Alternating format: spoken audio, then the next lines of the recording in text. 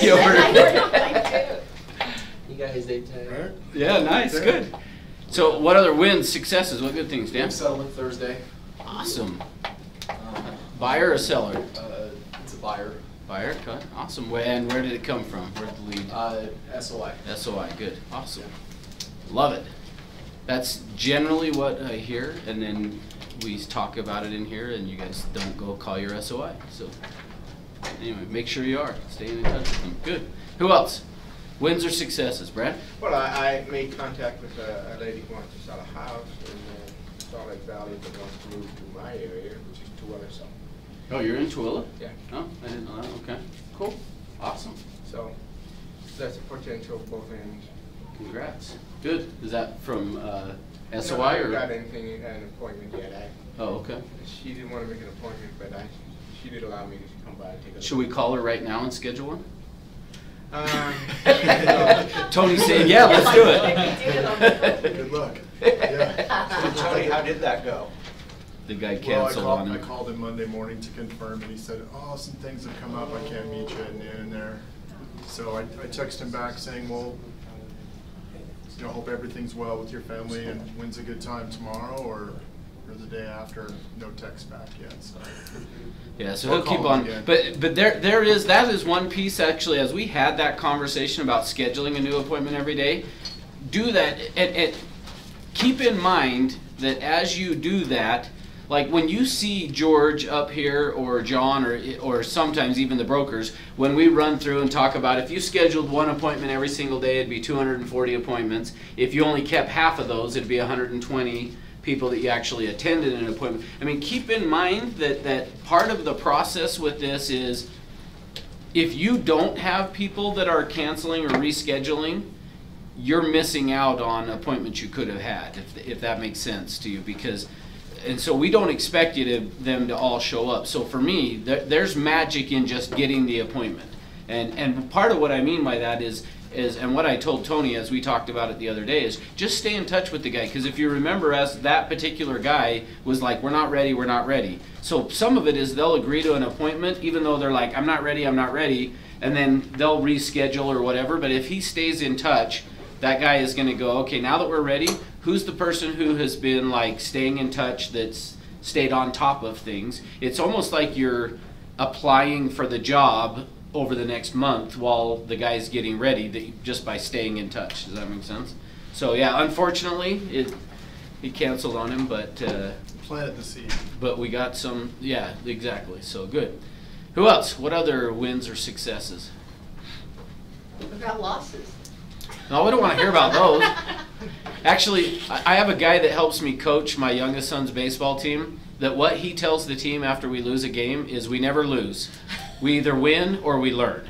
And so there's no losses because we either win or we learn, right? So. No, we lose a lot. Yeah, unfortunately the baseball team I'm coaching, we've been losing a lot, unfortunately. So, why? Yeah, I was going to say, I actually tried that Tell Me More. You know, what else? Oh, good. And so I do Uber on the side, and I picked somebody up from that. She was telling me she wants to buy. I was taking her to the airport, and I just kept doing the Tell Me More. You know, what else? And she just kept going and going. Nice. And then I sent her an email. I'm like, hey, you know, here's 3 homes right now that are on the market that I think fit those needs. And she's like, you know, yeah, I like when I come back, let me know, or what's the first, she's like, what's your recommendation for the first step to go look at these? Nice. Good job. So congrats. it That's worked. great. Yeah, good. Awesome, man. We'll talk more about that in a minute then. So, all right, Jeff, you ready? Yes. Come on up. They're ready to start talking about Tell Me More. So Perfect. Okay, question for you guys. Number one thing you do when you get a buyer. Number one thing. You get to have them sign the buyer. Okay, that's from a real estate standpoint. From the overall picture, get them pre-approved. Get them pre-approved. What's that? Pre-qualify? Pre-qualify, pre-approved, pre-qualify are actually 2 different things. Pre-qualify means that we've just run their numbers and you actually qualify to buy a home from a debt to income standpoint. Pre-approval means that we have an underwriting approval. Go out and find the house, get it appraised, get the title work done on it, and we can buy it. So 2 totally different things, and we rarely use pre-qualify anymore when we talk about putting people in place to buy a house. It's general pre-approval. Number one thing we do when you bring someone to us and say, get them pre-approved, number one thing we do, you know what it is? Run the credit check. Run their credit. That is the very first no that you can possibly get on a buyer. Run their credit check. Just so you know, that doesn't necessarily mean when we pull a credit and they don't qualify off the bat. That doesn't mean it's a dead in the water just yet. There's a lot of things we can do for them. We have credit analyzers that we run on their credit score that tell us there's potential growth in their credit scores. There's a lot of things we can do. Just recognize that generally when someone comes in and they don't immediately have a credit score that we can use, we can work with them. It's probably not going to happen overnight. There's a lot of cost involved into getting someone's credit high enough to where they can buy a house. And if they have to move immediately on that, we have what's called a rapid rescore, but there's 3 bureaus involved in pulling credit, okay? When you guys go out and do consumer debt, they generally just find 1 bureau and they do that. When you buy a house, there's gonna be 3 bureaus and we're gonna take the middle score, okay? To get those scores higher, if we have to do a credit analyzer and do rapid rescore, we've paid as high as $1,000 before to get that score high enough if they need to have it immediately. So, yes? How many points can you go up when you do the credit analyzer? Well, the credit analyzer is such a beautiful tool because when we run that analyzer, it takes all 3 bureaus and says, here's your potential on each one of them. And it's kind of just a shot in the dark a little bit because when we get in and start playing with those numbers, we can find more accurately how much we can get those numbers up. But it'll give us kind of a range to move. For instance, someone comes in and they've got a 500 FICO score and they got a bunch of collections and they've maxed out their whatever debt they do have. The analyzer is going to say, you know, we can move them maybe 30, 40 points. 30, 40 points on 500 means nothing. Okay, they're not going to be able to buy. Instantly? No, it's not instantly. Actually, there's some things that we'd have to have them do to their credit, clean up some of their scores. If someone's got a pretty ugly credit score, or even someone who has the potential to increase their score, just know that's probably not a 2-week process. It's why you always want to get when a buyer comes to you and says, I want to buy a house, don't spend much time with them before they actually find out what it is they need to do to make sure they can buy that house. Because worst case scenario, we've had credit people we have to work with over a year to get them to where they can actually buy a house. But you know what? It's part of your pipeline. You're always putting people in your pipeline. We get them to work on it. I will tell you this is not to be negative on it. The people who are 500 FICO, they have significant credit or collection accounts, and they're probably not going to go there. That's just the reality. I have a question because it came up yesterday when I was prospecting. I was speaking to a couple of guys in their driveway, and the one guy says, man, I do want to buy a house, but I have no paper trail.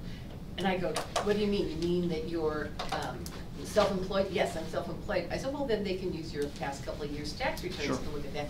And his buddy says, he doesn't file taxes. And the guy said, yeah, I don't, but you know what? I always pay all my bills, and so I got a good FICO score. So what do you do with a guy like that? I told him, do you have a significant other investor? What do you think? He's going to have to pay cash. You know, lending is so tied to the government agencies that they've decided, a couple of years ago, they closed that loop. It used to be that you did not have to file tax. You could actually just go in with a credit score and a valuation on your property, a little bit of down payment, and they would let you buy a house. They've closed that loop now. You actually must pay your taxes. You must file a tax return in order to buy a house. So that's probably just since our mortgage meltdown. Okay. Can you explain the credit analyzer? What does that do? Yeah, What's that about? Okay, so the credit analyzer, how much you want me to go into this? I mean, can I take a couple minutes? Are we okay? You're totally Should I come back another Less day? than 2 minutes. Should I come back another day and do more on this? Because we could go really deep on it. Would you guys like to do that? Yeah. Okay, why don't we do that? Yeah. I'll come back and explain what the credit analyzer does and how that Thursday. works. What's that? Thursday. Thursday? Because I'm going to probably be late Thursday, so. Okay, okay, let's do that. That's a really good question, and this will help you guys understand how to get borrowers to the point where they can buy a What house. if I won't be here Thursday? Well, you're in luck. Are you We taping record it? Yep. Oh, you're recording, that's right. Yeah. Okay. Okay, perfect. We'll do that Thursday, because it might take us a few more minutes. Okay. Okay, good questions. Thank you. We'll be back. Awesome. Cool, thanks, Jeff. Uh-huh. Oh, so now wait, don't walk out yet, because I want to build on something that he said, and so I want you to hear it. All right. So one of the things that Jeff said is what he said. The first thing you should do when you come across a buyer is what? Credit check. Get them pre-approved, and don't spend too much time before you do that. Here's what I would say on that is I agree. You want to be careful with it, but as we're talking about this needs analysis thing, I would say don't be afraid to do this needs analysis that what I'm teaching you guys in. Don't be afraid to do that, even if. So while you've scheduled them to go meet with the lender, don't be afraid to still do this needs analysis with them, even if they don't qualify. Now, why? Why would I say that? Down the road, they will qualify, perhaps. Okay, good. That's part of it, Dan? We're working with a buyer that doesn't qualify right now. And it's all about the needs analysis. We're looking at other programs. We're looking at the other solutions for them. But they will be able to buy. They're just not ready right now. Okay, good. Yeah, Brett? Then. Well, I think that the reason why you want to do needs analysis is one, is so you can find out what they want and what they need. They may not need a bigger house as they think, or they may need a bigger house than they think, and that would affect the pre-approval process, wouldn't it? Okay. Could, sure, yeah. First, well, depends. If their credit's bad, it's not going to make a difference. Yeah. To what size of house. Yeah. Well, this is what we teach on our end. Your SOI is a very definite group, but their fingers go out. Thank you. 7 times. That's exactly where I was going. It's worth taking the time to sit down and take somebody through this process, because what should happen is at the end of this, even if they end up not qualifying, what will happen is you will have solidified somebody as a part of your SOI now that is exactly what Jeff said. They're going to have had an experience with you that they'll go out and tell everybody they know, you have got to work with X because they did such a good job. They really listened to me, which is a great segue. So thanks, Jeff. Anyway. So as a review, I want to do a little bit of review because we got a few people that weren't here on Thursday. Couple of review things. Top 3 complaints about real estate agents. What were they? Don't call back. Okay, number 1, they don't return my calls. They don't listen. Number 2, they don't listen. Number 3, They waste my time. Now, there was one piece that I actually, after we got done with class on Thursday, that I realized, like, I didn't talk to you guys about the most important piece of this whole reason we're doing this needs analysis. Now, before I give you the answer, though, I want to just remind you. Remember I drew this little iceberg thing over here that's underwater? What percent of us is conscious?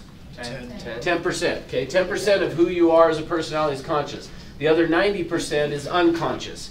Now, here's the other thing that happens. We talked a little bit about how we have programming that's gone on that's unconscious. There's all this programming that's gone on that we're unaware of. Meaning we go out and interact in life and we've got this programming there that we're unaware of that is controlling us, that's making decisions for us, doing all those things. If you, and I'll prove it to you, that how this works. If you have had the experience of getting in a car with somebody, you're driving somewhere, wherever, you get into conversation with the person and then all of a sudden you're there at the, wherever your destination was. And you have no recollection of the drive to get there. If you can relate to that, raise your hand.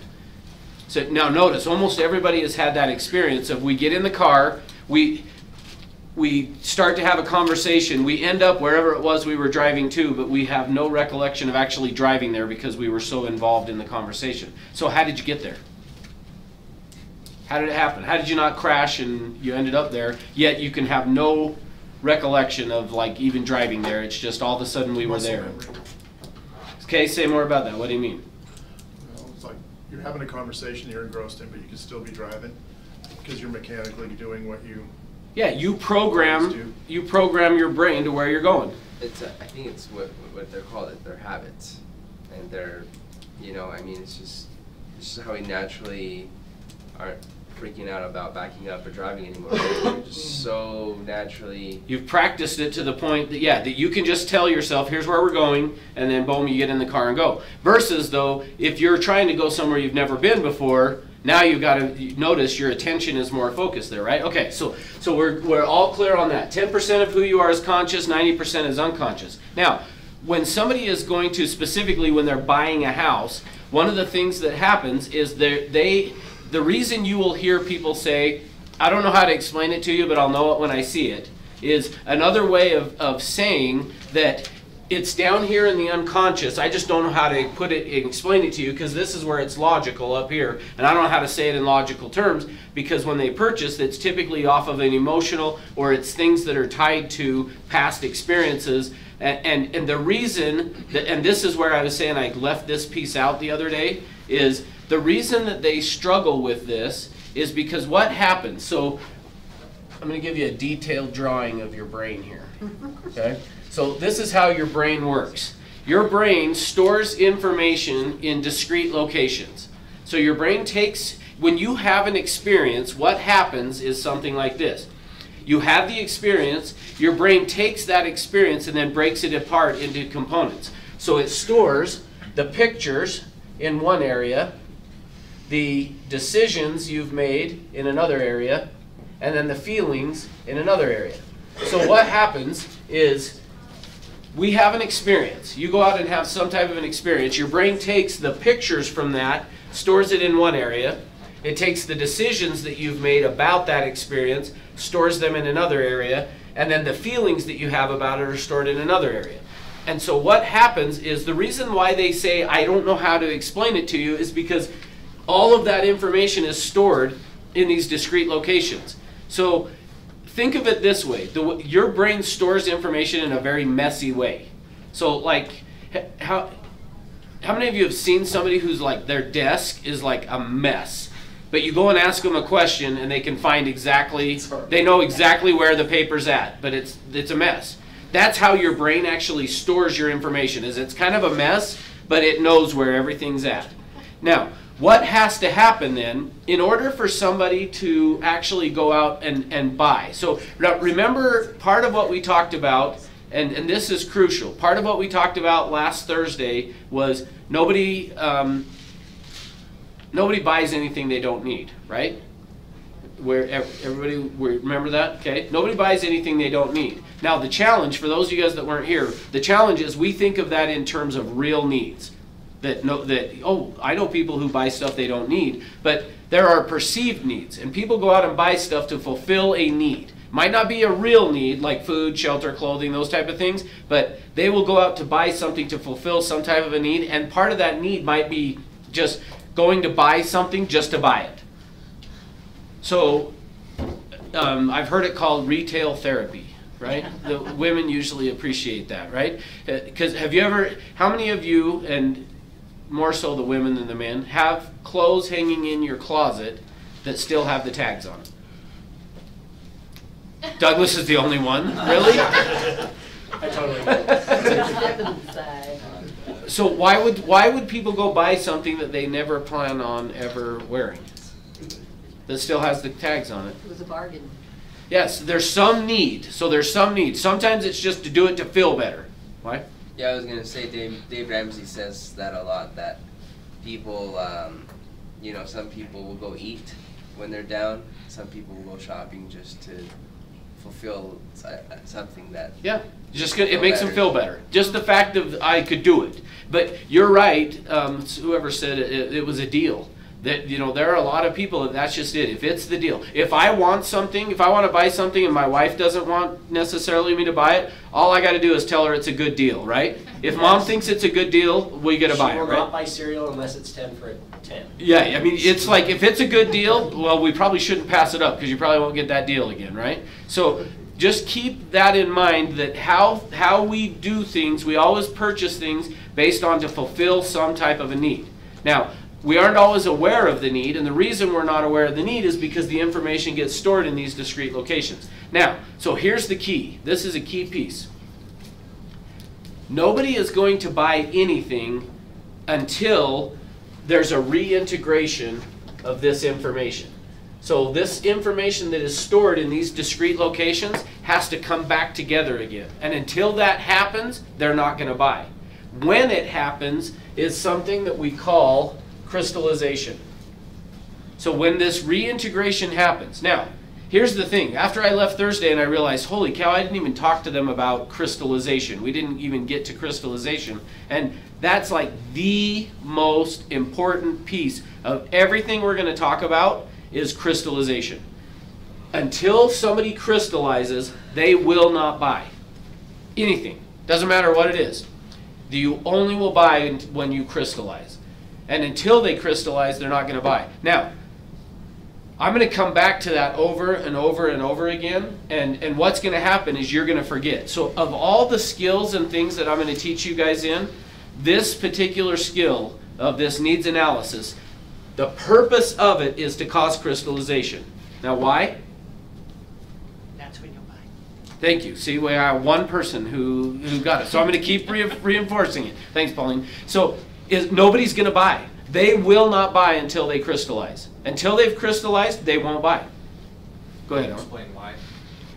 Yeah, because until they have crystallized, and this will make more sense to people who have been out actually showing homes to buyers, that they'll just kind of go, I don't know, I'm not sure, and until they understand the why, which really is another way of saying, great question, is remember we talked about there's features and benefits. They talk in features, but they buy in benefits. Until they recognize the benefit that is there, they won't buy. So the whole purpose of this needs analysis thingy that we're working on, the whole purpose of it is to cause crystallization. Until they crystallize, they won't buy. The perfect example, our buyer that is closing Thursday, there was 2 homes that, this first time they bought a home, there was 2 of them that she really wanted. One of them, her sister was very outspoken in her getting it. So we put offers on both houses, and she ended up not getting the one, and it was, a down type of a thing. But the one that she has, she's paying less for, and she didn't realize that she wanted it as bad as she does. Now that it's all panned out and everything's worked out the way it is, she's more happy with the one that she got, and is happy, and for reasons that she didn't realize at the time. That it's all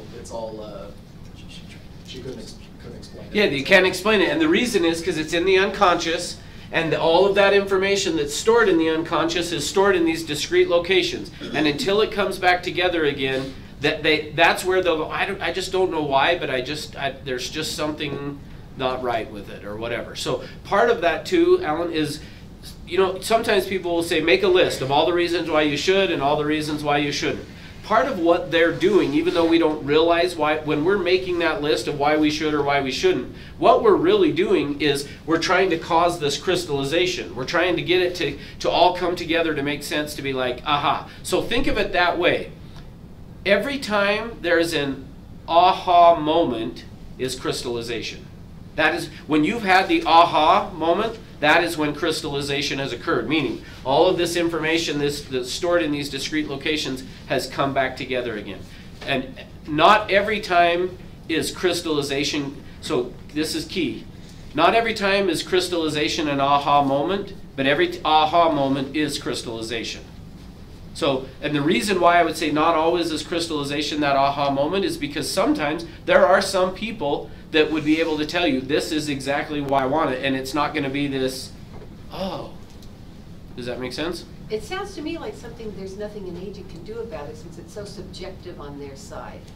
Okay, great question. Is there something we can do to alter that? Yes. I get it. Yes, so thank you. So perfect segue. What I am not saying to you is that we have to do this needs analysis to get somebody to crystallize. It happens on its own, but how does it happen? How it happens is something called information loading. When you are watching a football game, a basketball game, whatever, any commercial or TV show, any commercials that come on, when that commercial comes on, they are information loading you. What they are trying to do is load you with information to the point that when you go to the store and you're like, oh, I need some chips. What kind of chips should I get? Lay's. Doritos. Yeah, see, that's what I was expecting, was more of the people saying Doritos. See, what's happened is they have information loaded you to the point that when you go, I got to get some Doritos. They've information loaded. So typically, now, what does that look like in real estate? Who thinks they have the record for the most number of homes shown before the person bought the house? So give me some numbers of like how many homes you've had to show? Nobody thinks they have a I big know home? of one that they've showed them 12 so far. Oh, yeah, that's. Okay, 12, so I bet we got more than that, I've shown at least 40 homes. to one person, one buyer. Okay, I've shown 2. okay, good. Anybody I beat had- 40? I did my ferry training in March, and somebody said they did over 99. Okay, but I mean, I wanna know from you guys here, so if anybody beat 40? No. Okay, so why would it take somebody that long to figure out a house to buy? They don't know what they want.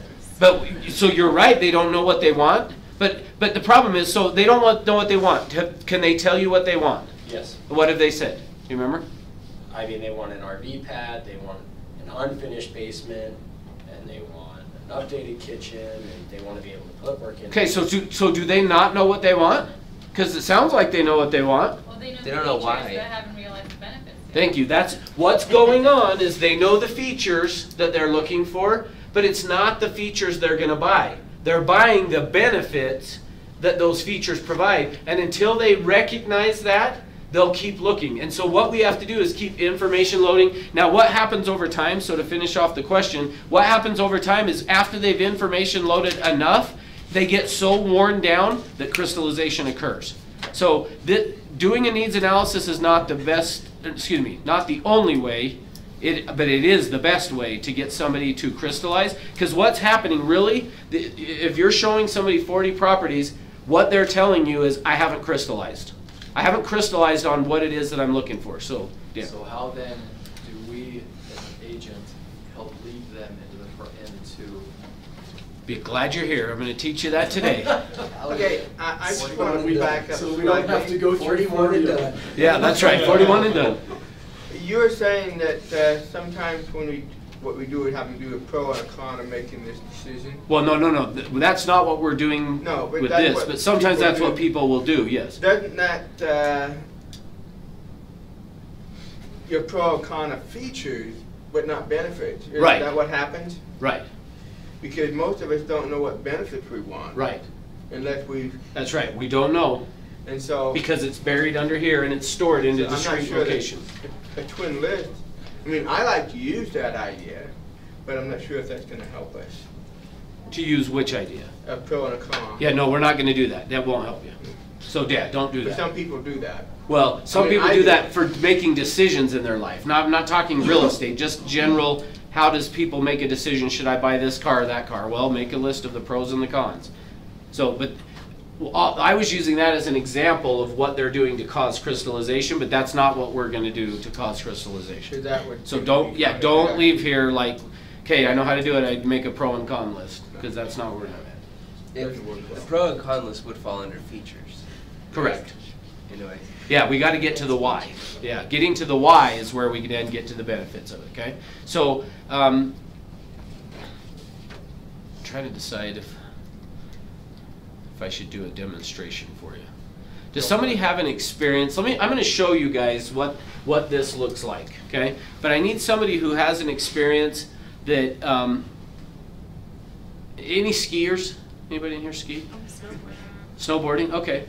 So, have you had an experience snowboarding where you like really thought you were gonna die? Have you gotten yourself into a scenario where you were like really scared? I mean, not. I don't know. Okay, so does anyone have an experience that they'd be willing to talk about? Come up here and do it. You do. About what? Oh, What? You do. From skiing? Oh, yeah. skiing, not from skiing. What? I don't know what you're I talking do about. rock climbing, but not from skiing. Okay, rock climbing will work. Okay, will you come and talk about it? It doesn't work. What? Off Everest. When we went with Grandma the last time and you thought you were young, you tried to do the 360. Oh, but I wasn't scared. I knew it. I broke my goggles and cut my face, but yeah. Okay. But I didn't think I was gonna die. I'm just Turns really out Okay, skis are good to now- ski into. So now what I'm gonna do is I'm gonna give you guys a visual demonstration of what crystallization looks like. Okay? So what I'm gonna do is I'm gonna have Dan share with me this experience. Now, to help you understand, now let me just reinforce as soon as Logan gets in here. So he's all trying to be sneaky. Come on in. So let me just reinforce to you what I mean by this. Now, remember I said that your information is stored in discrete location. We got the pictures in one area, the decisions in another, and the feelings in another area. So what happens is crystallization occurs when they all come back together, okay? So what I'm going to do is I'm going to have Dan tell us the story about rock climbing and how he got himself into that scenario. Now, along the way with that, what I want you guys to do is pay attention mostly to his eyes, okay? And watch what happens, because what I'm going to do is I'm going to have him tell the story, and when somebody crystallizes, there is a reintegration. There's an actual physical change that goes on. And so what I want you to do is just pay attention to his eyes. Now, I don't want you to worry about it. A lot of times when I do this, I'll have him step outside so he doesn't even know what we're talking about. But I'm going to get him back into the story of him telling it. So what will happen, though, is I'm going to have you tell it a couple of times. And what I'm going to do is I'm going to have you, this works just like if we were watching something on DVR. We can rewind and watch it again and it'll play out the same exact way as what it did. So I'm going to have him tell the story. At the end of the story, I'll then go back and say, okay, go back to this part and tell us from there and go forward. And then I'll just ask you a few different questions. What I want you to do, though, is just pay attention. Watch his mannerisms, not just his eyes, but his body language, his face, everything, okay? And then I'll see if you guys were able to pick up on it. If not, I'll point it out to you, okay? So I'm going to step over to the side. Will you come more in the middle so that if somebody's watching on TV or whatever? So, okay. So tell us what happened. Zoom in on your eyes. Yeah. Okay, so my brother and I went down to Monument Valley with my dad. He was an audiologist and had a clinic down there. So we were, I don't know, teenagers or something. Anyway, we were out exploring on the rock formations, and we found a red rock formation that we decided to climb. So we started up and climbing. Everything was fine. It was all good. We were getting up much higher than we realized we were getting.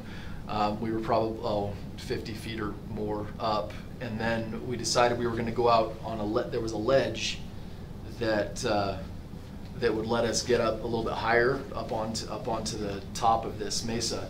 And so we went out across this ledge, and we didn't realize the ledge kind of sloped. It was kind of this rounding slope thing, and it was covered with sand. So we went out on this ledge, pressed up against the wall, and the slope of the ledge we were on is getting more and more and more, and the sand is there, and we're slipping, and there's nothing to hold on to. And then we realize, oh crap, we're 50, 60 feet up or whatever, and we're about to slide off this ledge. And so we decide that we're going to go back down. So we turn around, we go back, and my brother slips and starts going toward this rounding ledge, and I think for sure he's going to die. And anyway, he stops and is able to scramble back up, and I go, and I think we're both going to be dead, before we get down. Anyway, we ended up going back down, and everything were okay. But you survived. You didn't. We survived. We did not die. But yeah. Good. Okay, so go back to what I want you to do is give me some detail about it. But go back to you called it the oh crap moment, okay? Yeah. So go back to right before that oh crap moment, and take me right up to that moment, and tell me so go back in your mind, go back to that spot. Okay, right there. Did you guys just see what happened? Okay, so keep an eye. So go back to that spot. Uh-huh. So in fact, let me pause real quick and just explain. What's happening is when I'm giving him an instruction to go back and picture it. And if you watch, what happens in his eyes is when he did that, he was basically in his brain going to where the pictures are stored and accessing that part of the brain, okay? So go back to that part of to where you were. Now, and then start to tell us about what was happening and what was going on, what you guys were thinking, all those kinds of things. We were just going. We weren't thinking about any. It was just we were just climbing, having fun, and then it started to slip a little bit. Every muscle tenses and trying to hold on to something, and we realize there's nothing to hold on to. It's this just slick red rock, and we keep slipping and trying to go, and it's not working. so we go back, and then that's when I'm slipping, and he actually slips down on all fours and starts going over the ledge. So go right to that point again. And so picture it, and then so you're right there. And what were you feeling right at that moment? I was terrified. I thought my brother was dead, and I was going to be following right after him. So it was not a good feeling. Okay, good, awesome. Give him a hand. Thanks. Okay, so if you notice now, one of the things you guys probably didn't pick up on, and this is very normal. What happens when I asked him, and I probably should have had you step out of the room so I could have told these guys exactly where. But when I asked you, what I did is I was having him picture it. I was having him tell us about the decisions, the things that happened along the way. And then as soon as I asked, so what were you feeling at that moment? If you were watching, his eyes did a real quick, like this. That's where kind of everything comes back. Now, as you're standing up here telling the story, pay attention to this. As you're standing up here telling the story, what are you feeling inside when you were standing there telling us about it? Well, the first time it was just explaining, but when you're telling me to picture and feel, it's bringing feelings back that were not fun. Yeah, so you could actually feel it again right now. See, that's what goes on is that's. And so, yeah, when you asked the question earlier of like, are you going to show us how to guide the people through it? That's exactly what I'm going to do. But the key piece of this is, and this is again a little bit of a reminder of what we talked about on Thursday, is the way we naturally communicate, though, the way that we have been trained to communicate, we typically do it in a way that we block crystallization from occurring. We ask the yes-no questions. We don't give them the opportunity to, I mean, even just what Dan said there. The first time talking about it was kind of like no big deal, but as soon as I took him through it in a way that I start to ask the question of, so, give me the details and how are you feeling right at that moment, your brain then goes and acts. And remember, the way our brain works is like this computer. You give it an instruction set. It's no different than when I was asking Olivia to scribble on her paper and all of those things the other day. The way that the brain works, we can actually control it. Now, what's the difference between manipulation, though, and persuasion? Your intention. Yeah, it's what our intention. So please don't think we're trying to manipulate people. We are trying to help them discover. Now, I will tell you, now luckily this doesn't happen very often, but occasionally you'll take somebody through this process, and what you're going to find out is they're not really a buyer. They're not really in a position, or it's not what they really need to be doing. And that's okay, because remember what we had just as this discussion of, if you take somebody through it and it ends up they don't buy, what does it mean for you, though? You can move on. Yeah, you're going to move on. And here's the thing. How much time, Douglas, have you spent out showing to show 40 houses? How many hours? Way too much. At least 40 hours. Okay, so 40 hours Probably with that closer to versus, so here's the thing. What we want to do with this needs analysis, it should take 45 minutes to an hour. So what you want to tell them is, I want to sit down and spend 45 minutes to an hour to hear what it is that you're looking for in a home, and to help you figure it out and to help us know what's going to kind of be the best. Now, we're going to get a lot of good information from this, but what's the purpose of it? Why are we doing the needs analysis? Save time. So we can. So you guys have forgotten already. It's It's a good thing Pauline's here to help you guys out. So what were you saying, Carolee? So that we can help them understand the benefits and actually do that crystallization. Yeah, thank you. So the word is, I'm going to keep testing you guys, and I'm not going to quit till I get a resounding when I test you. The purpose of us doing this is to cause crystallization. So what's purpose? Cause crystallization. Okay, good. So, and why is that important? Let me just make sure you understand why. Why do we need them to crystallize? So they can So they buy. can buy. Because they're not going to buy until they do. Until they crystallize, they won't. They'll keep saying, no, let's look at a few more. We're not sure. So one of two things is happening with this buyer that Douglas is talking about. Either they haven't crystallized or they're not a real buyer. One of the two.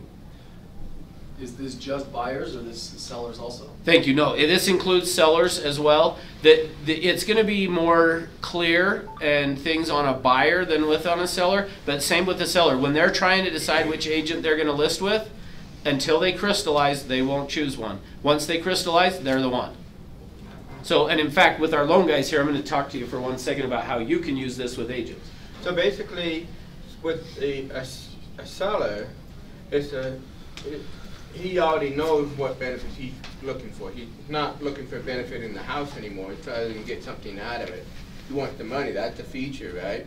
But his benefit is to be someplace else. Could be. Yeah, I'm going to give you guys today, well, I'm going to give you the 15 benefit words, and it'll be one of those. The hard part is, again, just as we talked about the other day, you got to be so careful, because how easy is it for you to decide what it is when maybe that's really not what it is?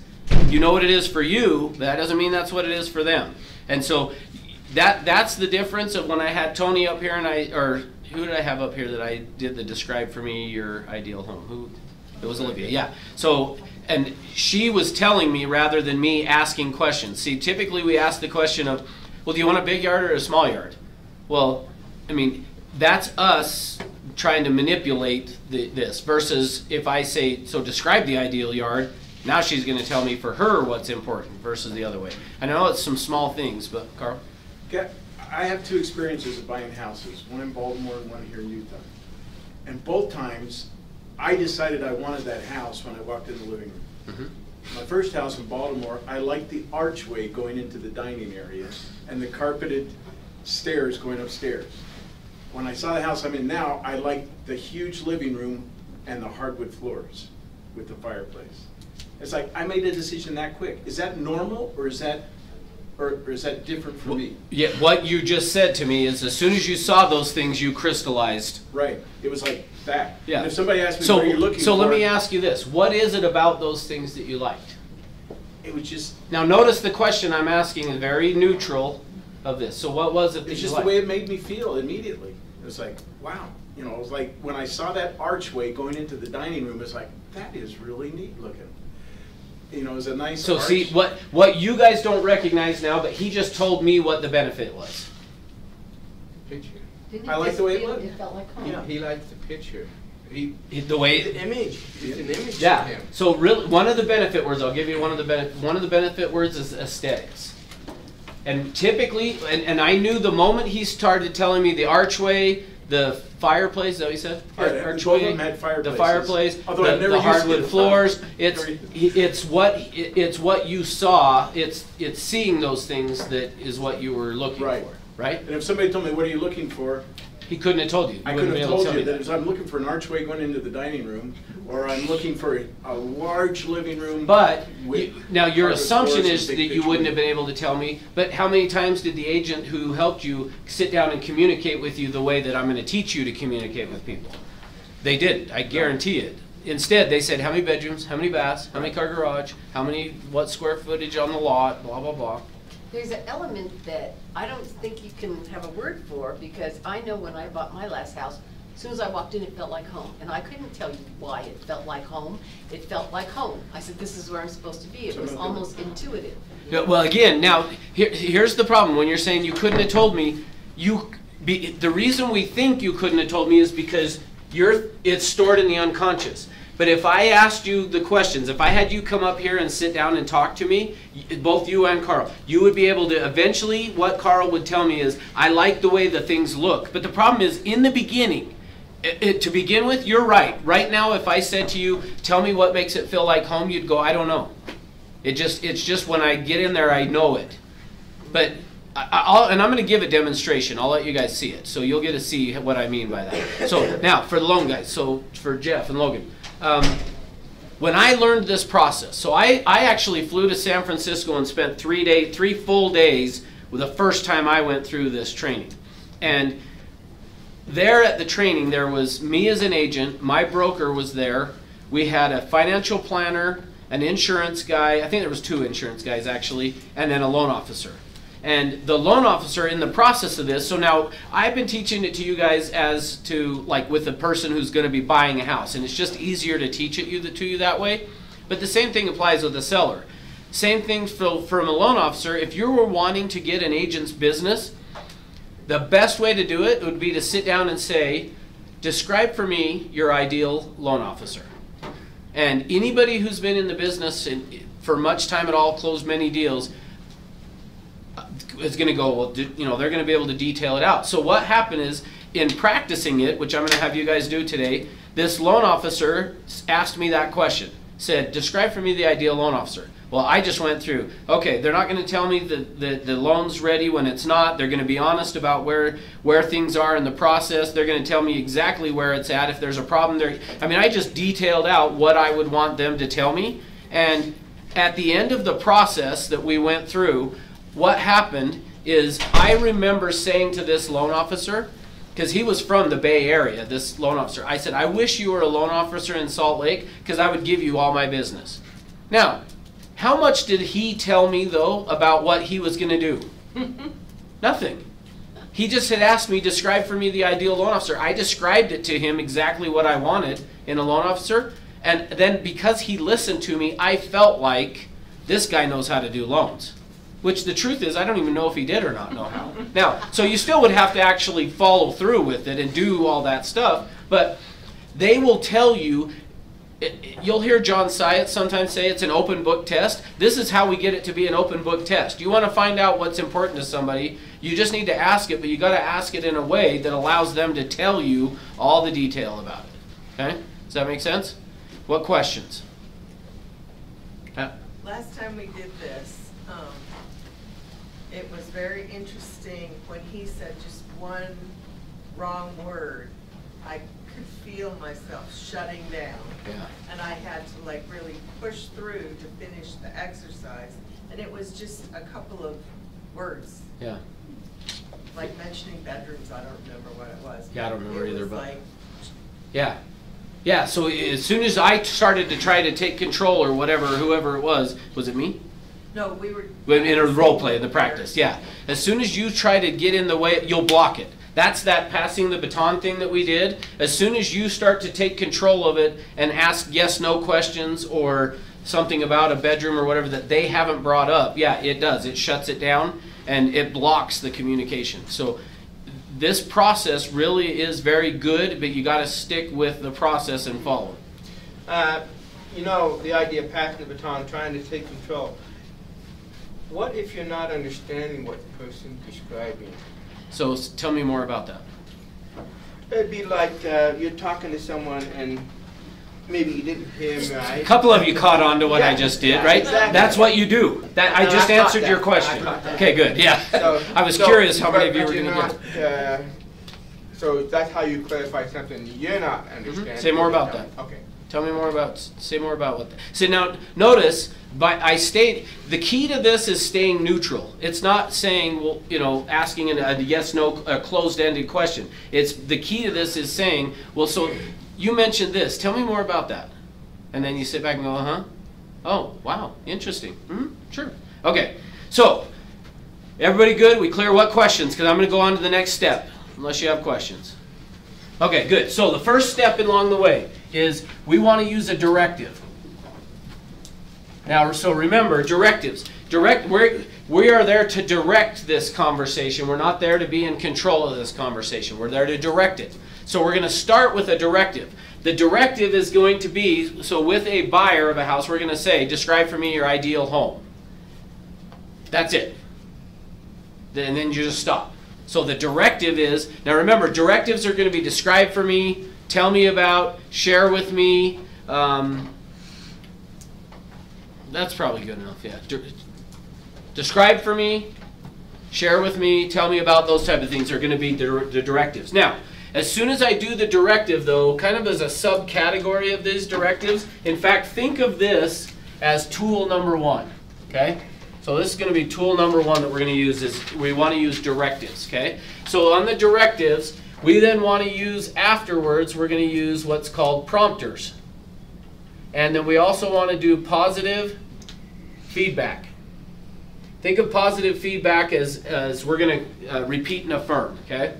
So part of what we're going to do. So the prompters are going to be keep going, tell me more, what else, say more about that, something like that. So we're just going to do share with me more, keep going, what else, tell me more. Those are the prompters. Positive feedback is I want to be really listening and shaking, be like the bobbing dog in the back of the car, you know, just their heads just bobbing, okay? We're doing that of, yep, okay, yeah, oh, interesting, wow. So they tell you something about, oh, we have this, so if it was Carl, it has this arch and this, oh, wow. You want to kind of be excited with them about it. Yeah, no, I can totally understand that. Yeah, that sounds great. Keep going. And then they'll just keep going, okay? Now, the key to it and why I like using that passing the baton thing is once I hand Y the baton, I let him have it. Don't try to, get it back until he's going to hand it to me. So when he hands it to me, then I'm going to use the prompter to say, oh, you're doing great. So I'm going to positive feedback. Oh, you're doing great. Tell me more. He talks. As soon as he tries to hand back the baton, oh, you're doing an excellent job. What else would you need? Say more about that. Keep going. When do I stop? Until they say, I have nothing else to tell you. As soon as he says, good try. As soon as he says, I don't know what else to say, that's about it. As soon as they say something like that, then you're done. Now, what's going to happen though? So let's assume we've been doing that, and this time say that's about it. What else? That's about it. Okay, keep going. What's that going to feel like if he says that's about it, and I go, oh no, keep going? He's gonna feel uncomfortable. You're not listening. Yeah, he's going to be You're like, not listening. yeah, I just said that's about it, right? So we keep doing this until they say that's about it. I can't think of anything else. I don't know what else to tell you. So we keep using. So we're going to start with one directive. Now this sometimes people get lost in this, so make sure you hear it. I start with one directive until. And I don't go to any other directives. I'll use prompters. Keep going. What else? Oh, you're doing awesome. Tell me more. That kind of a thing. Until they say that's about it. Until they say that's about it, you're not going to do anything but keep handing them back the baton. You're doing great. Tell me more. What else? Keep going. Question? Okay. So, we good with that? Go ahead. What if they leave out a key factor, like how many bedrooms and bathrooms they want? Do you then, when they said enough, do you say, well, how many bedrooms did you want? I mean, if they leave out key things.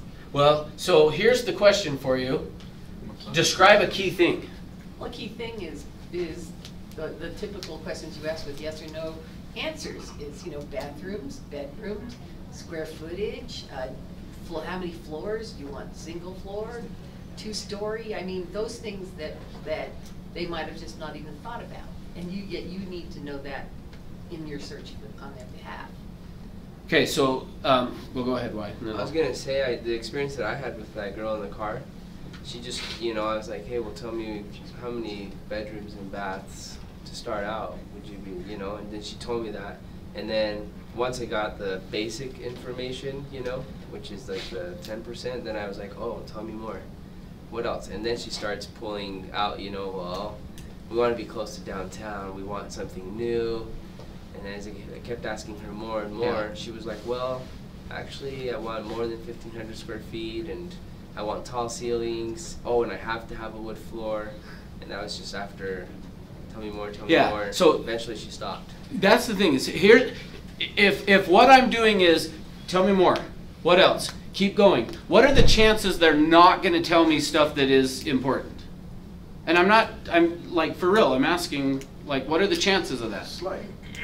Yeah, very unlikely that they're going to skip bedrooms and baths if I keep saying what else, what else. Now, let me give you an example, though, because I understand where the question, where you're coming from with it. I had an agent that I had trained this in. She came back one day and said, okay, I just went and did the needs analysis with this guy. He's a professor up at the University of Utah, and I sat down and I said, describe for me your ideal home, and he said, it would be a 10-minute walk from the University of Utah, and then he handed the baton back to her, and she said, okay, what else? Keep going. No, that's it. And she was like, so she came to me saying, what do I do? Because he didn't say anything, but it's got to be a 10-minute walk from the University of Utah. And I said, well, okay, so here's what you do. Now, because do we ever want to make somebody wrong? No. I mean, we never want to be like, no, there's got to be more than that. You can't, But she was frustrated because she felt like he gave me like one thing. So I said, okay, here's what you need to do then. Go find houses that are in his price range, that are within 10-minute walk of the University of Utah, and go show him those houses, there was 2, I think, if I remember right. So she went and showed him 2, and he said, great, I want to buy this one. Now, what she found out later on was this guy was a professor up at the University of Utah. He was doing research like all day, like from sun up to sundown, he was there doing research or teaching a class or whatever. And the only thing he needed this place for was to go back, to go to sleep, take a shower, and then go back in the morning. So for him, all that mattered was he liked to ride his bike actually to work. But in Utah, in the winter, if it's just snowed, how easy is it going to be to go ride through a foot of snow on a bike, right? Not very easily. So as a result of that, he wanted it to be, I don't want to have to walk more than 10 minutes in the snow if it happens to be snowing.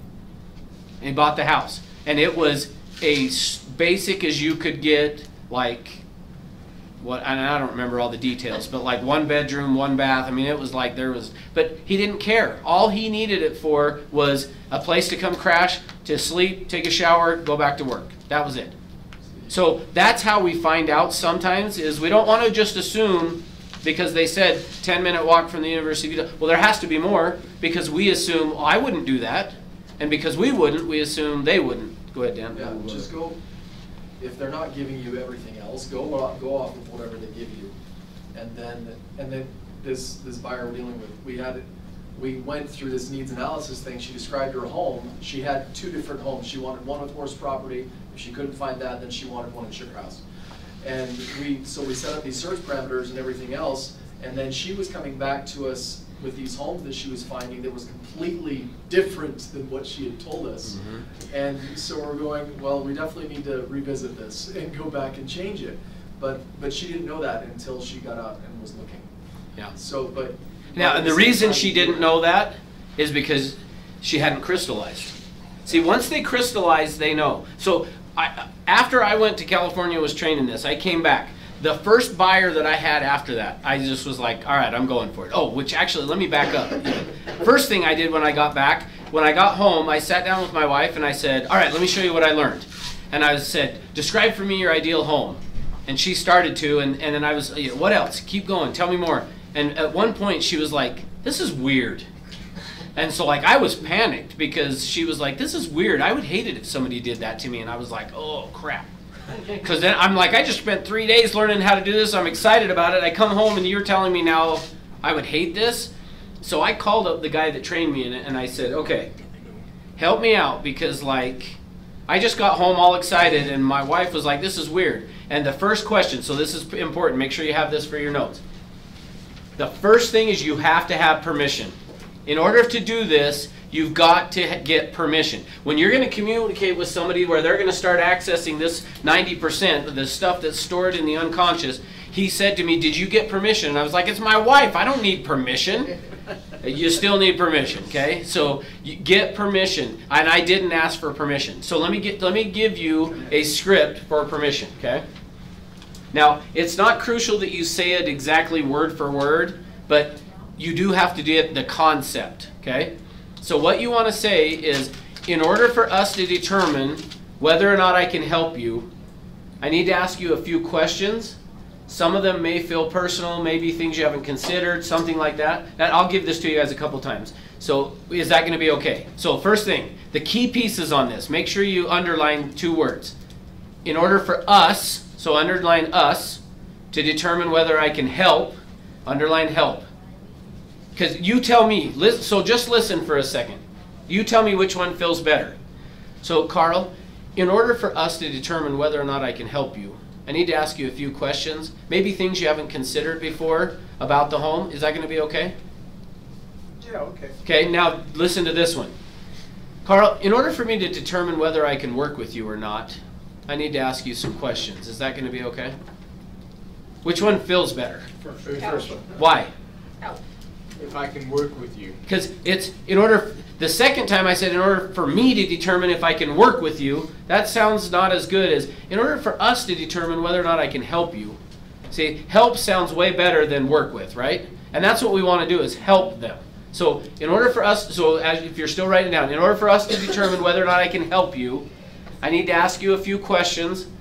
And then from there, you can either say they may feel personal, they may be things you haven't considered, maybe things on the house you haven't even thought about yet.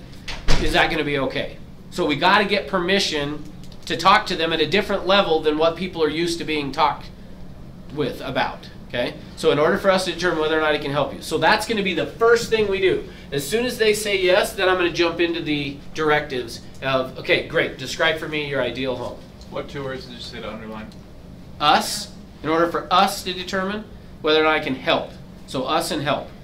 And I just want you to underline them because I promise you, if right now I had you guys break up into groups and just practice the permission script, some of you would say, in order for me to determine if I can work with you, so you got, because that's just what's ingrained there. So you got to change it to, in order for us to determine whether or not I can help you.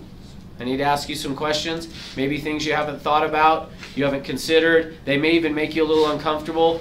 Is that going to be okay? Now, I know you guys are going to be afraid to say they may make you uncomfortable, but it's really not a bad thing to say to them because then that way they're giving you permission to be uncomfortable. I'll tell you, it's typically not going to be. So if you're worried about it, then just don't say that. But it's typically not really going to be uncomfortable. But in a lot of ways, you're actually letting them know it's going to be okay to talk about some things that might be uncomfortable. So with that being said, let's go through now and make a list of the 15 benefit words. And then we'll jump back into this, okay? All right. So there's 15 benefit words. First one we already talked about was aesthetics, right?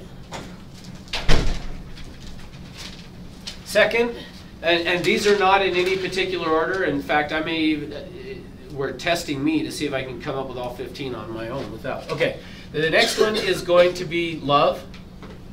Is going to be one of the benefit words that they're going to talk about. Now, so let me back up on aesthetics.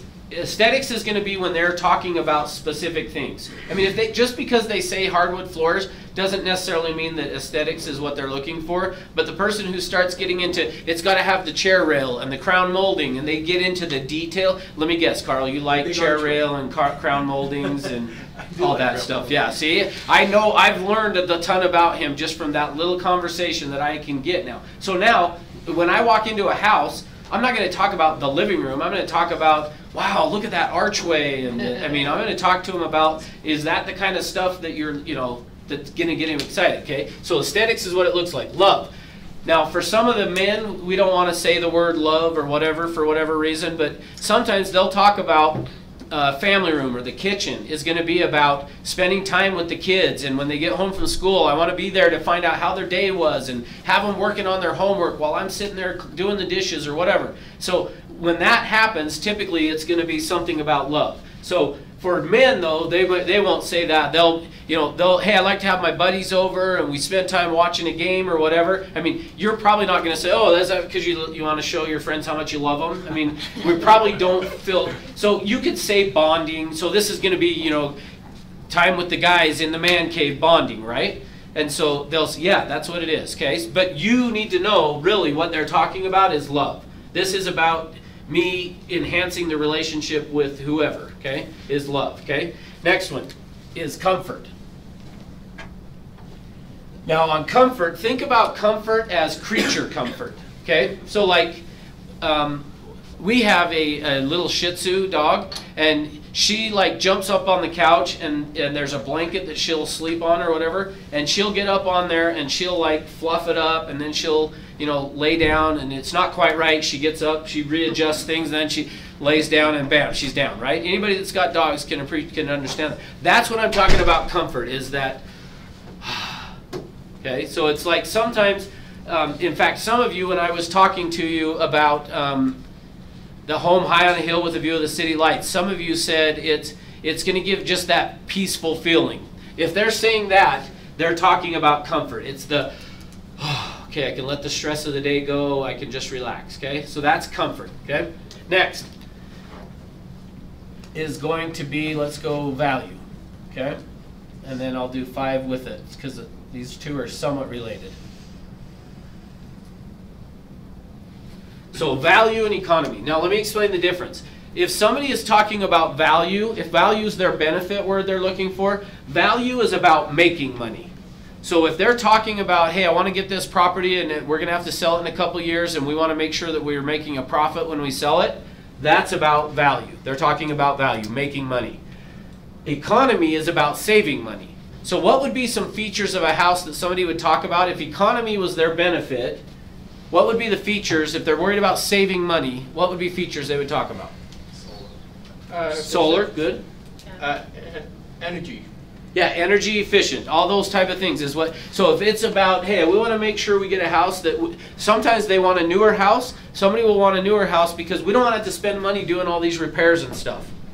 They want to save money. Could it be the other way too, though? Could you have buyers that are like, I want a fixer-upper that's cheap, and then that I could myself in time, you know, like. I need to present value. Well, so that one is, let's go to number 6 then. We'll use that. That one actually, which what Tony just said is they need a project. What they're probably talking about is self-actualization. So self-actualization is about, you know, the poets need to be a poet or an artist to be an artist. It's about them, like, or Tony's saying, I just need a project, something that I can work on. That it's about how that's going to make them feel to get that house and go in and do the repairs. So it may not be that it's about making the money off doing the repairs. It may be, I want to do all the repairs so that I can like be like, I did this, you know. And so it's about how it makes them feel. Okay. Next, prestige. The other that I would throw in with that is going to be esteem. Prestige and esteem. So think about prestige and esteem of being two sides of a coin, kind of like heads and tails of a thing. So prestige and esteem. Esteem is how it makes me feel. Prestige is about how others are going to feel. So think of it this way. I want to, when I drive up to my house, be like, wow, I live there. That's esteem. If it's when I have my friends and family over, I want them looking, going, wow, I can't believe you live there. That's prestige. So if it's what they're looking for is prestige, it's about how others see them. Esteem is how they see themselves. Okay? Number 8 is going to be convenience. I before E? Convenience? I'll just make it look scribbly. You can't tell. And you can't tell if I did it I or E. So convenience.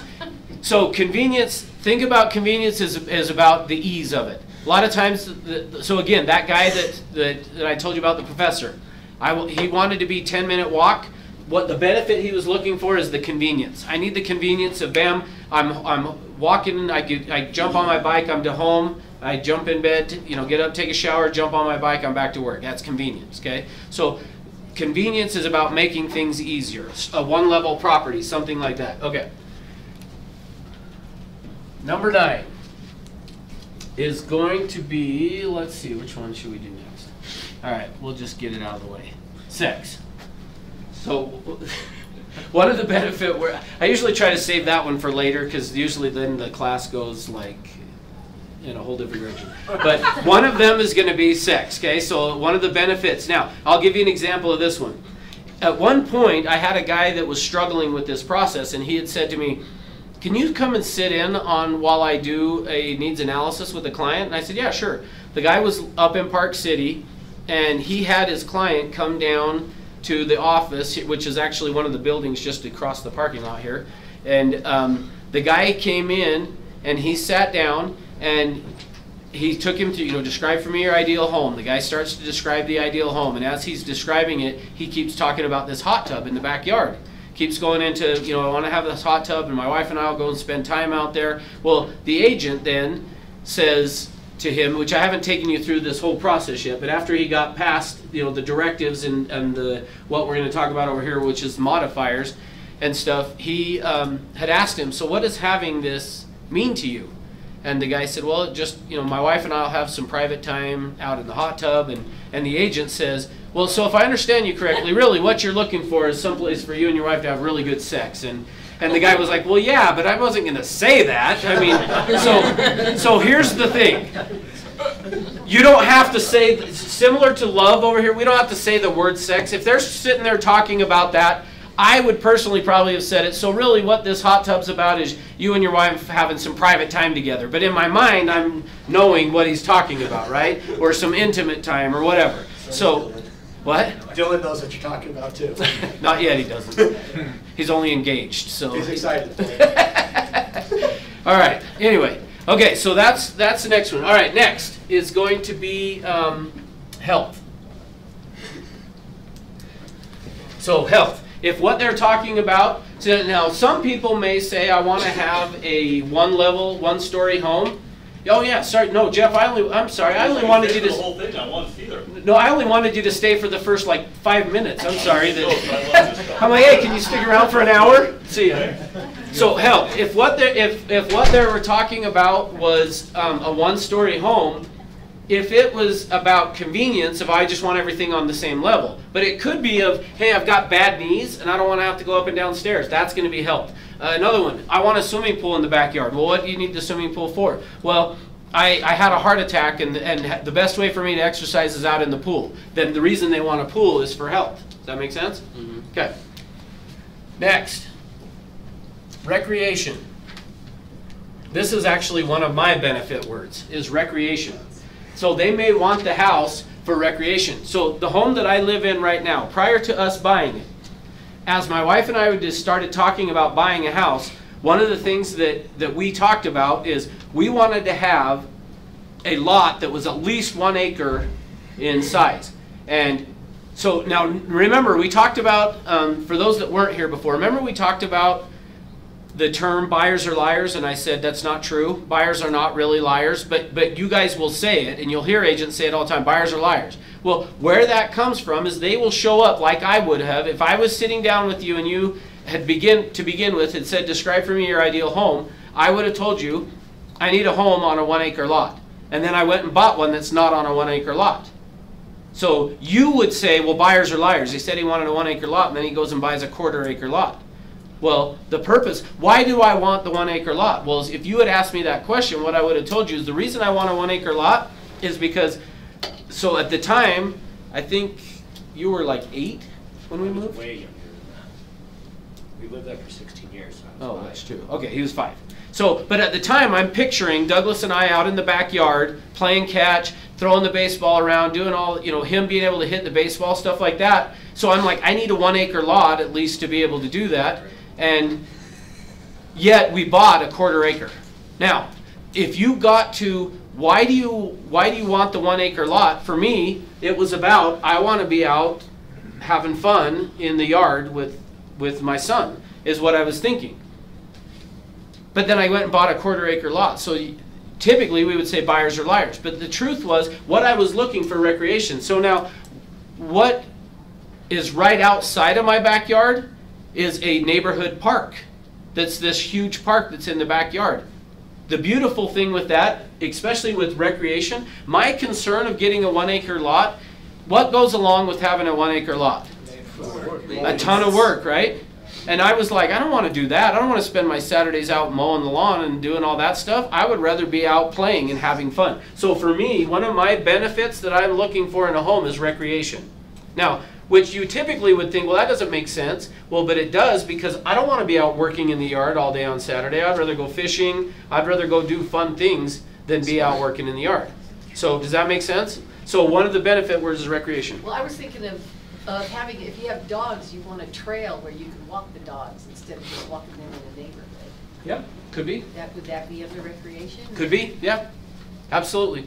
Yeah, if what they were saying is, yeah, look, I like to get out and take my dogs and go out and spend time doing all of that. So it's just a question of, is it about the love they have for their dogs, or is it about, because it could be, if I love my dog, I want to take care of it. It could be that, or it could be, no, it's for me, that's what I enjoy doing, and so I don't want to have to be cooped up and walking around the dog and whatever. So it also could be aesthetics of, I want to take the dog because I like the view of what I'm seeing. So, but that's where, again, we got to ask the questions and let them discover it rather than us play kind of a guessing game of which one it is. Does that make sense? Okay. So number 12 is entertainment. Number 12 is entertainment. One of the other benefits that people will have is entertainment. What they're looking for. So it could be that somebody says, we want a swimming pool in the backyard. Well, as you ask them questions about the swimming pool, what comes up is, oh, we actually probably will never get in the pool, but we actually just, it's the ambiance that it sets, because we like to have our friends over and spend time, and it just kind of sets up everything perfectly with having the pool. We'll probably never actually swim in it, but you know, we want it to just look good because we like to entertain. So entertainment is going to be another one of the benefit words. All right. We're starting to run down here, and I'm missing out on, what am I missing? Security. Yes. Did you go back to your notes? Yep, you want to? Good. You're not all at once, but yeah, you're right. Okay, good. Which gives me that reminds me number 14 too. So good. All right. So security. What is security? Safety. No, it's not. So, which number 14 actually is safety. So that's where it's a little bit of a challenge, is because safety is actually number 14. So safety is about our physical safety. Security is peace of mind. So you might want to put in parentheses outside of security, is that it's peace of mind. In fact, it used to be that they called what we call today a security system. When I was a kid, they were called a burglar alarm. Which one sounds better? Burglar alarm or security? Security. And why? Because we don't want the burglar to be there. Yeah, so, but you stop and think about it. That's the reason they've changed the name now. When I was a kid, that was a burglar alarm. Today, it's a security system. And the reason it's a security system is it gives you peace of mind. That's what it's giving you. So somebody sometimes will say, we want a fully fenced yard. Well, why do you want the fully fenced yard? Well, because we want our kids to be able to go out and play in the backyard. Well, is the kids playing in the backyard safety or is it security? Well, it's safety for the kids, but what does it give the parents? Peace of mind. It's the security. So think of it as peace of mind. Now again, this is going to be another one that if you're sitting down with the client and they're describing that, you're not going to say, oh, so what you're looking for in the backyard is security, because they may relate to it as, well, no, I'm not worried about the kids being kidnapped. I just don't want them running out in the road. So yeah, so it's I would say that to the person of, so really what you're looking for with that backyard then is peace of mind. And they're going to say, yes, it's a peace of mind that the kids aren't going to run out and get ran over or whatever. Okay. All right. Number 15 is privacy. So those are the 15. So privacy is all about seclusion or getting away, that kind of a thing. Okay, so that one's pretty self-explanatory. So here's the 15 benefit words. These are the 15 benefit words. So any feature, now this has been organic, meaning I'm not saying that there couldn't be another benefit word, but I will tell you this. If one of you goes out and does a needs analysis with somebody, oh sorry, I'm standing right in the way now, I was trying to take a picture. And you come back and you say to me, man, I got this buyer and I've been out showing him 40 homes. Immediately in my head, they haven't crystallized. The reason they haven't bought is they haven't crystallized yet. Now, I'll say to you then, well, what are their 2 or 3 benefits that they're looking for? And here's what I'll hear. They need a lot of space. Is space one of the 15 benefit words? No. So what you're telling me when you say, well, they need a lot of space, what you're telling me is, I didn't really drill down all the way to get to the benefit. And if you didn't, they probably didn't discover the benefit, and until they do. Now, what's the purpose of us doing this needs analysis thing? Visualization. Oh, we're getting better. We're getting better. And why is that important, Melanie? So they will buy. Because they're not going to buy until they do, right? So the whole point of this is we got to get them to crystallize because they're not going to buy. Or if it's a seller, they're not going to choose who they're going to list their home with until they have crystallized. Now, what are the chances? Let's speak really quickly on the difference between a buyer and a seller. So the process is still the same. There's no difference between doing this with a buyer and a seller. I still start with a directive, and then I'm going to move over to what I'll show you as tool number 2 in a bit. But what we're trying to get to is the benefit. So what are the chances that on a seller that what they're looking for in selling their home is aesthetics? Highly, you think that is what they're looking for? The seller, not a buyer. The seller. A seller. Somebody selling their home is looking for aesthetics. Very unlikely, right? How about love? Yeah. So say more about that. What do you mean? They're going to look for somebody who's going to love their home just as much as they did. Or, okay, you know. Good. The other thing that will play into this, which here's the thing. Typically with a seller, we think we need to go in and show them, here's all this great stuff we have of and why you should choose us, when in reality, what a lot of times the seller is concerned about is, I got a job transfer and I got to leave my family behind here and I'm going to be without my family until this house is sold. So their biggest concern is, what are you going to do to help me get it sold so I can be back with my family? So love could actually play into it. How about comfort? Remember, comfort is like creature comfort, that they want to be able to go. Now, that's not going to be the same thing as peace of mind, security. No. So That's what you provide if you can take the pressure off of them. So, but again, I would say that's going to be security, not necessarily the comfort. I know it's a fine line between the two. I think that, you know, when you go, okay, this guy's gonna take care of it for me. Yeah, and so I guess it's possible that that's that. I typically would think of that though as it's more of the peace of mind of, I don't have to worry now about it. So it's not like I'm relaxed creature comfort kind of a thing, but it's, I don't have to stress about it anymore. This guy's taking care of it. Okay. So what would it be then? What would be an example of comfort? Well, that's what I'm saying is I don't think with a seller you're going to come across. What you're going to find is there's less of these that are going to come into play. I mean, how about sex? Is that going to be part of with a seller? I mean, I guess that's how you could get the listing. Could comfort for a seller be like, well, I'm not going to have to drive 2 hours to work anymore because we're going to move closer? No, I would say that's going to be more convenience wherever Yeah. I can't even see it because I spelled it so bad. I spell convenience. Yeah, because I spelled it so bad. So to me, that would be more of convenience. Is I'm looking for the convenience of being. So typically, though, you can see. I mean, probably not going to be. Well, I guess could, you know, where they're selling the house because they want to get a bigger one to entertain. But as far as deciding on who they're going to choose as an agent, it's probably not going to be because you entertained them. You know, I mean. So you get the point of all that, right? So everybody got these 15 benefit words? Okay, go ahead. What value fly in most sellers? Good question. So remember, value is about making money. So is that going to come in play with the seller? Yeah, probably. It probably is going to be, hey, our biggest concern is the home we're going to buy, we need every bit of money we can get out of this, so we need to get as much as we can. I was thinking, I may not be thinking right, but I was thinking you provide values to the seller of some sort so that they choose you. Yes, for sure that they've got to see value in us, but that's not necessarily the same thing. That's going to be a different piece. Yes, for sure they've got to see that you've got to provide value for them, but for them, this value is about them making money. Yeah, this is not going to help them crystallize what I. Yeah, correct. Everybody got this? I'm going to erase it.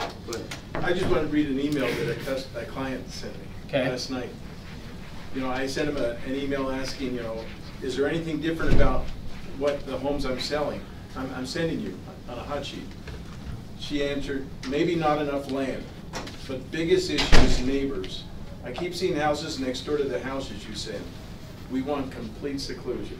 See, and I didn't bother to ask him about how big of a lot. I just bedrooms and baths and. Yeah, see, this is where, remember the top 3 complaints. They don't return my calls, they don't listen. So that's essentially what she just said to him is, you didn't listen because I keep seeing these houses. Well, in their mind though, they probably think they did tell you. That's the other thing is we got to remember, in their mind, they probably think they told you because they do understand it down here, they just don't know how to communicate it. They don't know how to tell you that what it is that they're looking for. So yeah, what do you think her benefit is based on what you just said? Of those 15 benefit words? Privacy. What we got to find out then is from them now remember, what's the purpose of all this? Crystallization. Okay, good. And part of the process of this crystallization is for them to discover that, but we need to know the information. So just because somebody could walk in and say, okay, look, I know what you're looking for is my 3 benefits. I need privacy, I need recreation, and I need love. You're not going to be able to go out necessarily, and you still got to find out, okay, so what are the features that are going to give you that? I mean, we still got to have some idea, otherwise you're going to go out for you what privacy would be, and to them maybe it's not. How would you answer that back? Because we're saying privacy, but do you let them tell him now? Yeah, here's how I would answer that back. You know what we ought to do is let's sit down and spend 30 to 45 minutes so that I can ask you a few questions of things you maybe haven't thought of before. Is that going to be okay? And then I would sit down with them and say, describe for me the ideal home. Or at least get their phone number. Well, start with the phone number then. Yes, you're right. All right. I'm doing everything by email. Okay, so Now, let me introduce another piece to this for you, okay? So, gosh, I'm like way behind. Yeah, I'm like, we should be practicing right now and we're not, but that's okay. It's good. Hopefully is it good? Or am I going too slow? All right. So, directives. I practice this when I go home. Good. Because you can use it not only for home, buying homes, you say, you know, describe for me the ideal day for you. You're retired, what's your ideal day? I've asked my wife that. Okay, but remember, start with permission. Yeah, I'm going to ask you. Okay, so good. So tool number 1. Now, here's what we want to do. Now, and I will give to you today, and then I'm going to actually give you another one on Thursday that is going to be different. Well, different only because it's got the benefit words on it. This first one I'm going to give you doesn't have the benefits on it. But I'm going to give you what's called like a grid here. In fact, you know what? Let me pass it out to you right now. Yeah, if you just take them and pass some of those around, pass some of those back. Okay, so now what we're doing, what we want to do is when we ask this directive, describe for me your ideal home, what we want to do after we've asked them, describe for me the ideal home, we want to start taking notes. So you'll see on this paper that I'm giving you, there's this little grid there. You want to take notes of what they're talking about. Now, think about this grid as being like a mailbox. Like every one of you guys, whether you know it or not, well, maybe not all of you, the ones that are in Centerville or Orem, but yeah, we have a mailbox up there for you, and any mail that comes in for you, we would go put it in the mailbox, right? Well, think of this as the same way. So when I say to Y, describe for me your ideal home, and he starts to describe the ideal home to me, what I want to do is, if let's say he starts talking about the backyard, I'm going to write down backyard here and then put notes of everything he talks about the backyard. Then let's say he goes into the kitchen and starts talking about the kitchen. I'm going to keep notes in here about the kitchen. So think of it that way as, like, as they start to talk, this box becomes about whatever the first feature is they talk about. This one becomes the next. This one becomes the next. Now, I'm going to test you guys. And this isn't the why are we doing this, but which, by the way, why are we doing it? Okay, good. Oh, good. I love the sound. Why would we not, sometimes I'll get the question, why would we not just write on here backyard, kitchen, basement, garage, family room, living room? Because those are just features. It's probably not, some of those might not be important for them. Good, winner. That's right. If I have written on here, so if I had handed this out to you and it said here backyard, kitchen, family room, living room, garage, basement, master, den, storage, what would you do in your interview? Try to get to all of them. Yeah, you would try to fill them all. You would go, oh, well, you haven't mentioned anything about storage, so tell me about storage, right? And we don't want to do that. That's why it's just blank. So really, you don't even need this paper. You could just get a blank piece of paper and draw this on it, and bam, you've got your grid for your client, okay? And then you just say, describe for me your ideal home. Now, when I say describe for me your ideal home and hand the baton to them, they're going to talk. Whatever features they talk about, just assign one of these boxes, and it doesn't matter. You could go this way if you want. If you want to go this way, you know, there's no right or wrong way. Whatever works for you. The other thing is develop some shorthand where you can just kind of write quickly of, you know, 4 BRs, bedrooms or something, however you want to do it, so that you can keep notes. What other advantage does it provide by you keeping notes? You can refer back to them. So good, we're going to be able to refer back. What else? Well, we forget. I mean, when you write things down, you tend to remember. Okay, good. Yeah, so we're going to tend to remember. They're going to give us a ton of detail, Pat. You're not interjecting yourself if you're busy writing. Okay, good. That's the other thing that'll happen is by you writing down, you're probably not going to get in the way of the process. Good. Why else? They know you're listening. Good, yeah, they are going to know we're listening. So all of those things are exactly right, is we want to make sure they know I'm listening because I'm taking notes. Well, by putting it all together in a grid like that, then you're getting the big picture of what they might be looking for. You can see it all together. Perfect. Right like that. Perfect. Good, yes. Okay, so I'm going to do this, describe for me your ideal home. I'm going to take notes. Now, let's say that what happens is they say, you know, backyard, and they tell me it has to be big, and flower beds, garden, whatever, okay? But that's all they've said is, you know, I want a big backyard, needs to have room for flower beds and a garden. And then they say I need a basement, and it needs to have a family room down there, okay? And then they go to the garage. And then they skip from the garage to the study. And it needs to have enough room for a desk and some of that, okay? So I keep handing back the baton. What else? Keep going, tell me more. They eventually say, that's about it. I can't think of anything else. I don't know what else to tell you, okay? Now, what I want to do, so I'm still on tool 1 here. Anybody do woodworking in here? No woodworkers? Okay. I'll test you a little on it anyway. Okay. Usually there's one at least. Okay. If you were going to be sanding if you had cut something out of wood, and you're going to sand it, do you start with a coarse sandpaper or a fine? Coarse. Why?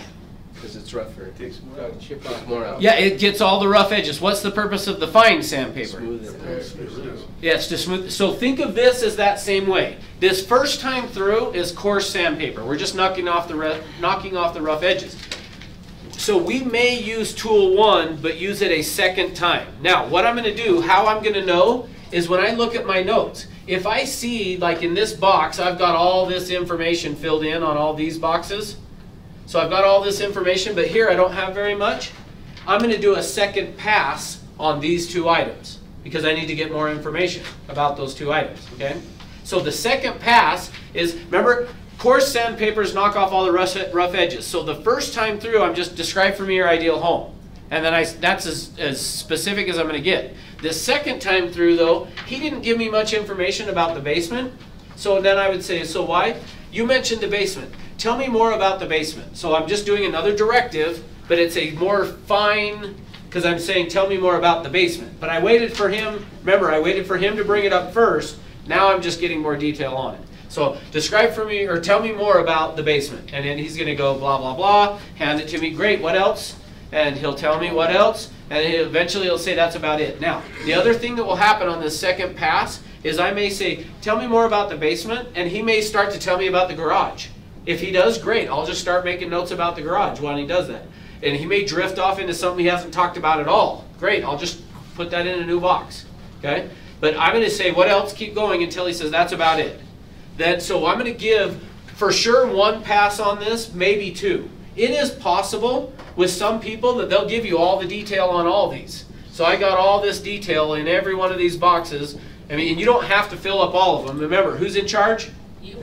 They are. Well, I kind of am, but I'm going to let them think they are, right? So they're in charge of it because it's what they tell me about is what's important.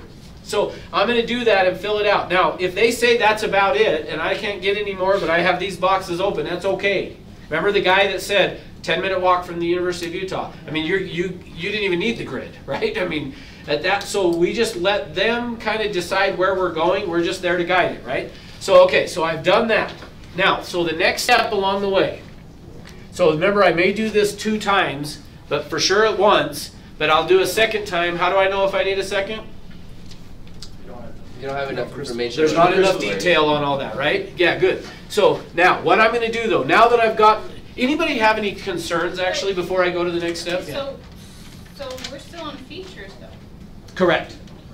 Yeah, we're still doing features. So Thank we you. don't go into the trying to make them understand. Not yet. Now, at this point, we're just gathering the information. So just think of it as this point, I'm just trying to draw as much out. Now, and in fact, let me help you see it. Similar to what I did with Dan up here. I'm just trying to get them to tell me all the stuff they've pictured about it. And the next step actually is then I'm going to have them start telling me the decisions they've made about it. So this first one is about pictures. What do they picture? So if you think about it that way, that's what we're doing, is we're getting the picture out of their head. Okay? So once I've got that, the next step is I'm going to have them then rank. Now, sometimes sometimes agents will stress a little bit about, they're giving me all this detail, like, I'm never going to find a house that has everything perfect like that, which is probably true. You're probably not. But that doesn't mean they have to go build, right? Because what are we looking for? Crystallization. Good. But a little more specific. 2 to 3. Yeah, 2 to 3 benefits is what we're trying to nail down, right? So what happens is, to begin with, they're giving me all this information. What I'm going to do before I go to tool number 2 is now I'm going to have them rank it. So how I get from here now to tool number 2 over here is I'm going to have them rank. So what that looks like is this. I'm going to say, why? You've given me a ton of information about this home. of everything we've talked about, what are the 2 or 3 most important items? And what are they going to give me? Probably 5 or 6. No. What are they going to give? If I say give me the 2 or 3, what are they going to typically give me? 2 or 3. So remember, this is how communication works. I'm going to get what I asked for. So why would I not say give me the 3? Because you don't want to be specific. Yeah, and if I say give me 3, how many are they going to give me? 3. What if 2 are only important? If 2 are only important and I say give me 3, they're going to give me 3. Now I go out and this is where we get in our own way. See? But by saying 2 or 3, I'm kind of really just saying tell me which of everything we've talked about are important. Now, why else would I say 2 or 3? Because I don't want 5 or 6. If they might give me 4, what will happen is they'll go, okay, I want the backyard, the study, the garage. Oh, gosh, I don't know though. The garage and the basement are pretty close. I mean, and I just be quiet and let them sort through it. Because they may say, I think I got to have all 4 of those. Great, then I'll take all 4. But if otherwise they may go, you know, I mean, I guess we don't have to have a garage. So I guess those 3. So let them kind of tell you. So you're asking which are most important? What are the 2 or 3 What are the 2 or 3 that are most important? Now, again, just remember in communication, we're going to get back what we ask. If I say what are the most important, I may get 5 or 6. They may say, actually at this point, if you say what are most important, they'll say all of it. Everything is. So again, just think about how communication works. You're going to get back what you ask for. So give me the 2 or 3, you're probably going to get 2 or 3. And that's what we need, okay? So I'm going to have them rank them. Then the next step along the way is going to be modifiers. Now, the modifiers, now, here's what's funny with this, before I give you the modifiers. During this process, we want to talk a whole bunch. Like, we're going to want to interrupt them. We're going to want to start talking about other pieces, ask more questions. But do we do that during the directives? No. What do we do? What's the only, after you've said, describe for me your ideal home, what's the only things you can say? Tell me more. Tell me more. What else? Wonderful. Keep going. Wonderful. That's great. Wow. Interesting. Oh, cool. Oh, that's neat. So that's all we get to do. We don't get to say, oh, well, what do you think about this or that? No. During this phase, that's all we're doing, okay? Now, in the modifiers, we're going to ask who, what, when, where, and how. Did you notice I left one out? Why? I left out why. Why would I leave out why? Not important. No, it's very important. Because we already know the why. Well, I don't know the why yet. Going back to the triangle, he doesn't know the why yet. Okay, good. So typically it's partially because they don't know the why. The other reason is the why is what's going to cause crystallization to occur. The why is what will bring it together. But what Brad's saying is right. If I ask the why too soon, what they'll say is, it would be great. Why do you need that? Well, because it would be perfect. Is that a benefit word? It would be perfect. No. Oh, it'd be great. No. It's just what we need. That if you ask the why too soon, that's what you'll get. Well, it's just what we need. It's too soon, okay? Think of it this way. I always forget to do this. If I had this cup here, and I filled it up with water, and I keep pouring water in, eventually, can I get it to where water is actually over the top of the rim? Yes. What's that called? Yeah, I can. What's it called? Say it again? Surface tension. It's called surface tension. What happens is you could actually, and I usually do a demonstration with this, I'll pour it in there until the water is actually, you can see it just up over the rim. What happens though as soon as I put one more drop in? Then it goes over the top, right? That's what we're trying to create. Think about that with this. The whole thing we're trying to do is create that. We're building surface tension. And then we're going to put in the one last drop. The one last drop is why. Okay? So we don't ask the why at this point. So at this point, so so I keep saying why, now I'm going to say, so why? Hey. Will you help me out? Yeah. Just make stuff up. So give me the 2 or 3 most important things we talked about here. So I'm having him rank. Give me the 2 or 3 most important. I need a big backyard with a patio and... So here's what I would do. Big backyard patio, okay. And I need the second floor to have a balcony, like a Okay. wraparound porch. So I'll do balcony here, okay? We'll assume we've done that. And I need a 2-car garage. 2-car garage, okay. So boom, now I've got those. Now the next step, before I get into modifiers, which one of those is number 1? The So notice backyard. first I'm saying give me 2 or 3. Now that I've got them, which one's number 1? The backyard. Okay, and number 2?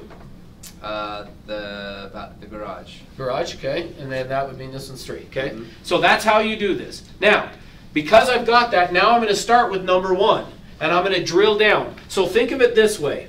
Now I'm going to take that box, so this backyard box, and I'm going to do this with it. I'm going to start with the directive again, and then I'm going to jump over here to a modifier, and I'm going to ask the modifiers. I'm doing too many arches there on them.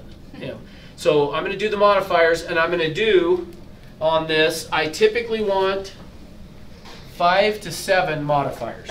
So I'm typically going to ask 5 to 7 of these modifiers. Here's what I will tell you. Typically, remember I jokingly on Thursday said we want to skip the foreplay and go have real estate with our clients? You remember that? This is where I'm talking about it. We want to skip the foreplay. We want to jump right ahead. Let's just hurry and go have real estate, okay? So instead, we want to slow it down. During these modifiers, most agents will tend to not ask enough modifiers. We want to ask more modifiers. So the modifiers are always going to start with one of these. So let me show you what I mean. So he said backyard. So I'm going to here's how I would do it. Now remember, I'm going to try to link all this together for you. What I'm trying to do is cause... Crystallization. Okay, good. Thank you, Carolee. Let's try it again. What am I trying to cause? Crystallization. Crystallization, right? So I start with the pictures. So I'm going to say, why? Picture yourself in the backyard. Now remember, look at, I'm giving him a directive. Picture yourself in the backyard. Tell me what you see. And then he's going to start telling me what he sees. Essentially, I'm telling him, I'm giving him an instruction. Go to this part of your brain and tell me what you've got stored in there. So he's going to start telling me what it is. Then I'll move to the modifiers. The modifiers are now the decisions he's made about it. So let's, and you can make it up. I don't really care. So picture yourself in the backyard. Tell me what you see. It needs to have is it a patio where it has a roof and there's a built-in brick grill. Notice what I'm doing. Brick grill, spot for everybody to hang out. Sure. A yard, obviously, and then I need unattended part of the yard to be a garden. Okay, good. So now what I want to do is build on what he said. So it's important that I actually listen to what he said. Because he said something about having people over. So I would just now go to, what are the decisions he's made? So, and you don't have to go in order of this, but so you mentioned having people over. Who do you have over? So now I get to start asking all these questions that you want. Here's what's funny. When I have you guys practice this, you want to ask all these questions here. Now when I would get over to here and I say, go ahead and ask the questions, you're like, I don't know what to say. I don't know what question to ask. It's all the stuff you wanted to ask before, right? So I'm gonna, who do you have over? Family and friends. Usually. So there would be one question. I was going to say usually our house is the house people always come to and hang out. So yours is the house that people like to hang out. See, I'm just going to repeat. Okay, great. So how often do you do that? See, I'm just going to start jumping around. How often do you do that? I would say 2 to 4 times a month. Oh wow, 2 to 4 times, really? Wow. Okay, awesome, cool. what kinds of what kinds of things do you guys do when you have the people over? We'll do karaoke. See now, why am I asking these questions? You're building a rapport. Okay, good for sure, but why else? Shows you care. It shows that I care. You're trying to get them to crystallize. I'm trying to get him to crystallize, and the process of it is I got to get him, we've accessed this part of the brain, now I got to get him to access this part of the brain. What are the decisions that you've made about the backyard? What is it about the backyard that is important? What does it have, the layout or whatever? So that's what I'm going to ask who, when do you do it? Where in the backyard are you going to be? Well, he mentioned, then from there, now I'm going to go into, he had also mentioned the garden. Okay, so after I've asked him a few of those questions, now you mentioned a garden. How big does the garden need to be? I would say... Well, it doesn't matter. Make it up. Yeah. So but notice, like, he's actually wanting to access that. So then I'm going to say, what kinds of things do you grow in the garden? Jalapenos, tomatoes, blah, blah, blah. See, I'm just going to ask all these questions of who all works in the garden. How big does it need to be? All that stuff. Dan? You ask 5 to 7 for every top 3 feature. Yes. Okay. But we're still, notice how many questions I've asked those so far, and we're still on backyard. So when you say feature, tell me, They've identified their top 3, they've ranked it, and you're going to modifiers. You go through the modifier process for every one of those top 3. So the top 3 meaning these Yeah, 3? because you say 5 yes. to 7 modifier questions. You Yes, need to ask per, that for every- yes, thank you, per, yes, thank you for asking that. Per of these, but here's the key. I'm gonna stick with this one till I get to the benefit. So yes, Okay. I'm gonna ask 5 to 7, but I'm gonna stick with this one, so, which that's kind of, let me take you into the next step here, is gonna be what's called the tag. Okay?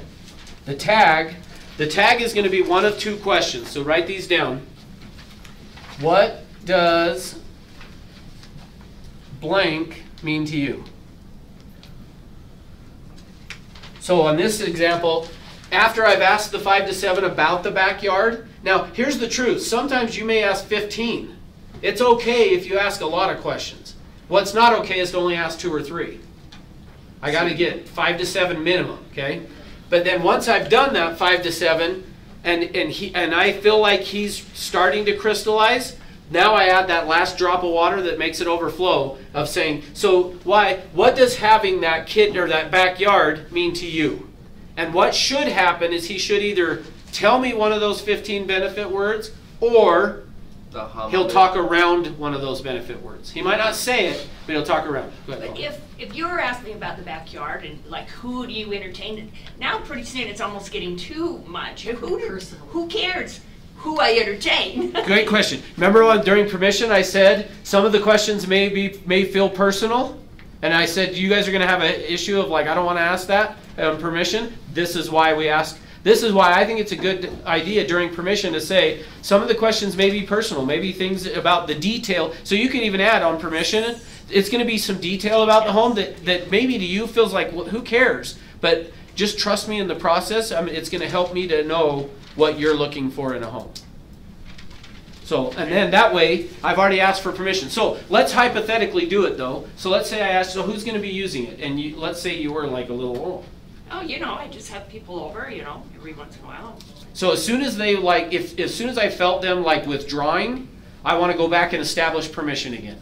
I would just say, hey, totally understand, Pauline. Remember how at the start of this I was telling you some of the questions might feel personal, be things that maybe won't even make sense why I'm asking them. This would be one of those questions. So are you okay talking about it? Okay. Then bam, I'm getting permission again. Yes, bam. Now she'll start to talk. She'll be all right. I'll just, I may even have to just trust me on it. It'll make sense at the end. Okay. So who all comes over? Mostly family. Yeah. See, Bowman, I'm right back into it. Okay. So good, great question. So for this box number 1, the backyard, I'm going to do the modifiers. Then I'll jump over here and do the tag for that. Then from there, I'm going to go over to what is called the summary. Or I'll drop down here to what's called the closed end. Okay? So let me do it in both places here. This is going to be summary. I just realized I switched my colors up, but closed end. So that's closed. I'll show you what it looks like. So let's say that I've been asking him about the backyard, and I've asked the 5 to 7. So what does having that backyard mean to you? Just means having a good time, making everybody feel welcome. Okay, so what I would do is from there, so the other tag question is why is that important? So if I could either say, okay, so why is having that backyard important to you? So either what does it mean or why is that important are the 2 tag questions. That's putting that last drop in where crystallization should occur. So I say, what does having it mean to you? He said, It's just means it's welcoming and we're all having a good time. Okay, so what does that sound like of the 15 benefit words? Recreation? Comfort. Comfort? Any other ideas? Love, could be love. See, for me, that's where I went to, is I think it's when he said having the people over and that kind of, now, the truth is, we're only right if he agrees to it. So what I'm going to do, because he didn't say it, is I'm going to do a summary. I'm going to say, so if I understand you correctly, what it sounds like this backyard for you is about entertaining. Correct. And they're either, and what you're looking for with that, when you ask the summary and you say, so if I understand you correctly, what you're looking for is, and then you say one of the benefit words, you're looking for them to either have an aha moment, which sometimes it will be like, yeah. They'll act like, holy cow, yes, that is what I want it for, which is awesome. So other times, though, now everybody watch closely, because this is, when you ask the tag, make sure you're watching their face. Because what you may get is this. If they do that, what are they telling you? No. It's like, did you hear what I said? I mean, they'll do it. It'll be very slight, though. So I had one time that I did it where I said, so it sounds like what you're looking for is, and I think I said privacy, and she went like this. I got to stop for a second and think through. She went just like this. Yeah. So you got to watch, because the body will tell the truth. Their words might not tell the truth, but the body will tell the truth. So you got to watch, because, and so what I did is she went just like that. Yeah. And I said, that's not it, is it? She goes, no. And I said, well, so what is it then? And then she went on to tell me what it was, and I don't remember what it was. But so like, you got to watch when you say, what does having that mean to you? Because when I watched him, he said, yes. You're looking for something that's like, if it's hesitant at all, say, that's not it, is it? And they'll go, no. Well, then what is it? And then they'll usually either say the word, or they'll at least explain it well enough that you'll go, okay, I got it. Somebody had a hand. Carl. Okay, we're about almost out of time. Are we going to find out? Thank you for the reminder. I'm sorry. No, it's all good. Are we going to find out how we're going to take this information and find a house for them? Yeah. Come back on Thursday. Yeah, that'll be Thursday. Okay. All right. Yeah. So, but here's the thing. Here, let me answer that question actually just with the story. And maybe I told you already. But when I got back, the first buyer, I started to tell you and I didn't finish. I did it with my wife and it was weird and blah, blah, blah. I then, after I called the guy, he said, just ask for permission and with a buyer you're going to be fine. The next buyer that came into my office, I sat him down in my office and I said, all right, in order for us to determine whether or not I can help you, so I asked for permission. I said, describe for me your ideal home. I took them through it. They described it. I did the modifiers. I did the tag. We landed on the benefits. We got in the car. I went then and said, I'm going to go find 2 or 3 homes that will match what you've told me that you're looking for in a home. So I'm going to go out and find 2 or 3 homes that are in your price range, have all these things that we've talked about, will match these benefits that you're looking for in the home. We get in the car. We drive up to the first house. We haven't even walked into the house yet. I just parked. And he was in the front seat. His wife was in the back. And he turned around to her and goes, this is it. And she goes, yep. And I was like, hold on. Because I'm used to showing them 40 houses, you know. So I'm like, well, let's go inside and let's make sure that it really does work for what you're looking for in a home. So, all right, we walk in the door. Yep, this is the place. And I'm like, what was their comfort word that they were looking for? I don't remember. I don't remember what it was now. But I'm like, this can't be that easy. So I'm like, and I had only been in the business about 2 years at the time. Probably not even quite that. But so I'm like, well, I've got appointments first. I mean, I'm like almost trying to convince them that you got to look at more than one. And so I'm like, well, I've got 2 others that we're going to go look at. So let's go take a look at those and make sure. So we drive over and look at the second one, and they're like, no, we want the first one. I'm like, all right, well, let's go to the third one. Go to the third one. They're, no, we still want the other one. So I went back and wrote the offer. I mean, today I would never do that. You pull up and they say, this is it, great, let's write an offer, right? Yeah. So we make it harder than it needs to be, and also sometimes we judge the process sitting here learning it without actually going and doing it. Like we think, well, that wouldn't work for me, but the truth is, if you will give them the chance to really talk and explore this, it accomplishes 2 things. Number 1, it causes crystallization. All right, it causes crystallization. I still am missing people. It causes crystallization. There we go. Thank you.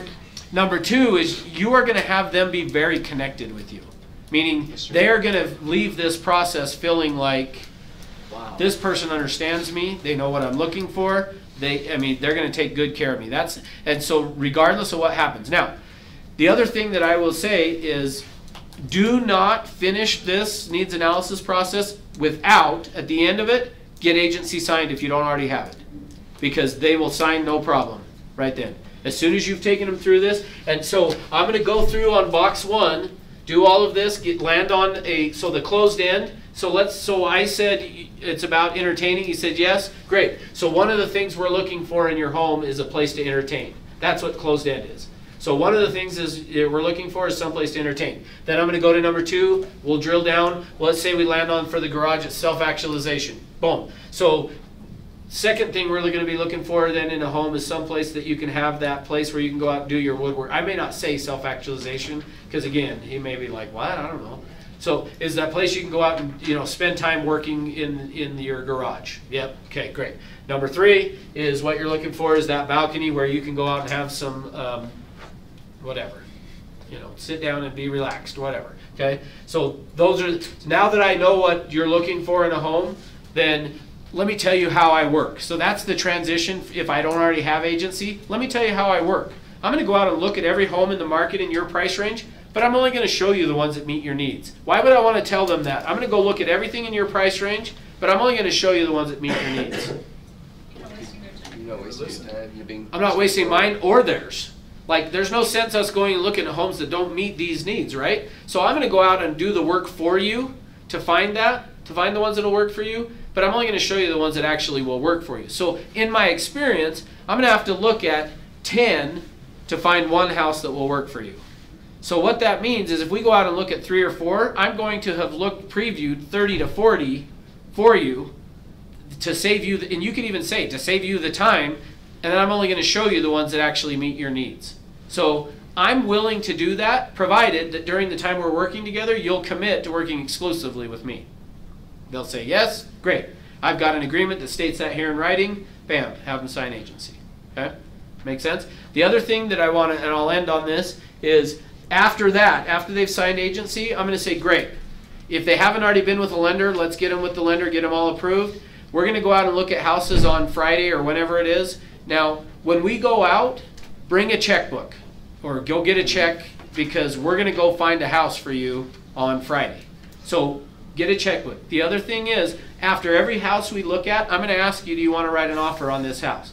I'm not trying to pressure you when I ask you that, but I just want to make sure I'm not wasting your time showing you houses that don't meet your needs. So I'm going to ask you after every single house, do you want to write an offer on it? A no is just as important to me as a yes. So don't feel like I'm pressuring you to do something you don't want to do. I just need to know that I heard you right and that I'm not wasting your time looking at properties that aren't going to work for you.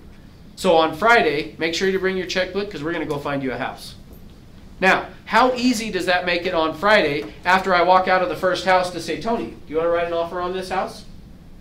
And he shouldn't feel pressured because I already told him, I'm not doing it to pressure you. I just want to make sure that if we find the right house, I mean, especially in our current market, we need to jump on it. So, do you want to write an offer on this house? No. No, great. Okay. Wad up the piece of paper, throw it in the trash. Let's go to the next house. Come out. Do you want to write an offer on this house? Sure. You do? Great. Let's go. Now we go write the offer. If he said, let's go see the last one. Great. Let's go. Come out of the third one. Do you want to write an offer on this one? I don't know. Well, of number 2 and number 3, which one would you choose if you had to? 2. 2? Okay, great. Wad up number 3, throw it in the back seat. Okay, so do you want to write an offer on number 2? Sure. Okay, great. Let's do it. I mean, that's all this process looks like, okay? What questions? The closed ending, what did you say that was? I know you said recognizing So I'm going to do a summary. So if I understand you correctly, it sounds like entertainment's one of the things you look for. He says yes. I'm going to say great. So one of the things we're looking for as we go out is entertainment. Now, if he had set it up here though, so if I had said, what does having that backyard mean to you? And he said, oh, we love to entertain, so it would mean we would be able to entertain. I'm not going to say, so if I understand you correctly, entertaining is important. I mean, you could, I guess, but that wouldn't make sense. So I would just drop right to that's why this dotted line. If they say the word, so if they said it would give me privacy, I'm not going to say, so if I understand you correctly, that it's going to give you privacy, right? I mean, I'm just going to go straight to closed end. So one of the things you're looking for is privacy. So I'll skip the summary if they've said the word, but if they talked around it, I'm going to say, so if I understand you correctly, I just want to make sure what we're looking for is privacy. Yes, great. Now, when I go out and show the properties though, I'm not going to walk through and do nothing. I'm going to walk through, and if he's talked about privacy, on the balcony, we're gonna walk out on the balcony and I'm gonna say, so why? Does this look like it's gonna give you the privacy that you need? See, I talk about the benefit, not the feature. Is this gonna give you the privacy? And he's gonna go, oh God, it would, except for that one over the, you know, well, so then I'm gonna try to offer a solution. Well, what if we put a fence there, or you put a tree that, you know, would that, if a tree was there, would that give you the privacy? Yeah, it probably would. Okay, great. Let's go to whatever the next feature was, and I'm gonna talk to him about the garage or whatever. Does that make sense? So we talk about the feature, the benefit, not the feature, when we're showing the house. You said you can tell who's gonna buy and who's not gonna buy. At what point does the not buyer? Good, yeah, great question. Good, thank you. Yes. So as I'm going through some of these modifiers, some of the stuff that they may tell me may be like way unrealistic or whatever. And again, they're buying the feature, not the benefit. But if somebody were to say, like, so I'll give you another example of me. Before I bought the home I'm in, when I went down to the training, the 2 benefit words that I had was, one was recreation. The second one, what I said was, my next house needs to have a swimming pool in the basement. The house I live in does not have it. We bought a house since then, but when I showed up, I said it's got to have a swimming pool in the basement. So somebody says they need a swimming pool in the basement and they're pre-qualified for $200,000.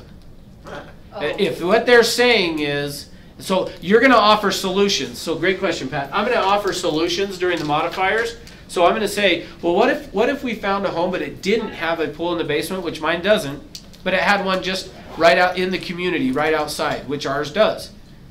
And they say, no, yeah, that would be fine. Great, that's somebody I can work with. If they said, nope, it's got to be in the basement. Okay, well, what if there's not any houses in the $200,000 range that have a pool? Well, I'm going to find one. That's when I would start to go, all right, this is somebody that... I'll tell you, it doesn't happen very often. Somebody who's willing to come to your office and sit down and meet with you, they're typically going to be real. Versus over the phone, they may tell you all kinds of stuff, and yeah, and we want to go see the house, and they'll let you go show them. But hey, let's sit down and really have a conversation about it. Very rare. They'll fight you. So more times than not, it's the resisting of that. Remember I told some of you guys, buyers who buy... They're liars. No, not they're liars. They buy. Buyers who buy, right? And what do they buy? No. You forgot already? Crystal Lake. No. Nobody remembers? Well, I can't do it now. We're already over time. Tony, say it again. They buy every relevant step along the way. So if they're not willing to buy the relevant steps, they're not a buyer. So that's really more what it is, Pat, is they're fighting me all the way on it. It's like, look, you don't have to use me and I don't have to help you, so it's whatever, you know. Couldn't you just say, well then, you know, I don't see any of these. If you see one, yeah, give me a call. And I'll exactly. And I would not have them sign agency. That's exactly right. Give me a call if you see one then. I mean, if you landed on like there's no budget, great, then you know what?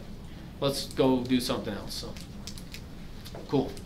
All right, what other questions? Okay, thanks for being here. See you Thursday. Oh, Thursday though, so I already mentioned, we will still start on time, but I'm personally probably going to be a little late, so I've got one of the other brokers will be in here to get you started on it. But I've got a professional standards hearing I've got to be to at 9, but as soon as I'm done, I'll be here. So. I have a yes or no question. No. When I go door to door and somebody's not home, is it legal for me to put a flyer in their mailbox? No. Oh, see, I even answered it right. I said no. No, you can't. Not in their mailbox. In their door, yes. The door, yes, not the mailbox. The mailbox. Okay. On the outside of the mailbox, yes, not in the mailbox. Okay. Chris, you mentioned that the streaming would be in a different place, Well, not through the Ustream anymore, or is for it Ustream, that's true. Ustream will be gone. As far as the peak agent stuff, it'll end up in both for now. What was that CE how did you ask that last question? The close in? Yeah. So one of the things you're looking for, so it's really not a question, it's more of a yes or a no. Okay. So what we're looking for in the home is price. And I'm looking for them to say yes. Well, I picked up on professional standards here myself.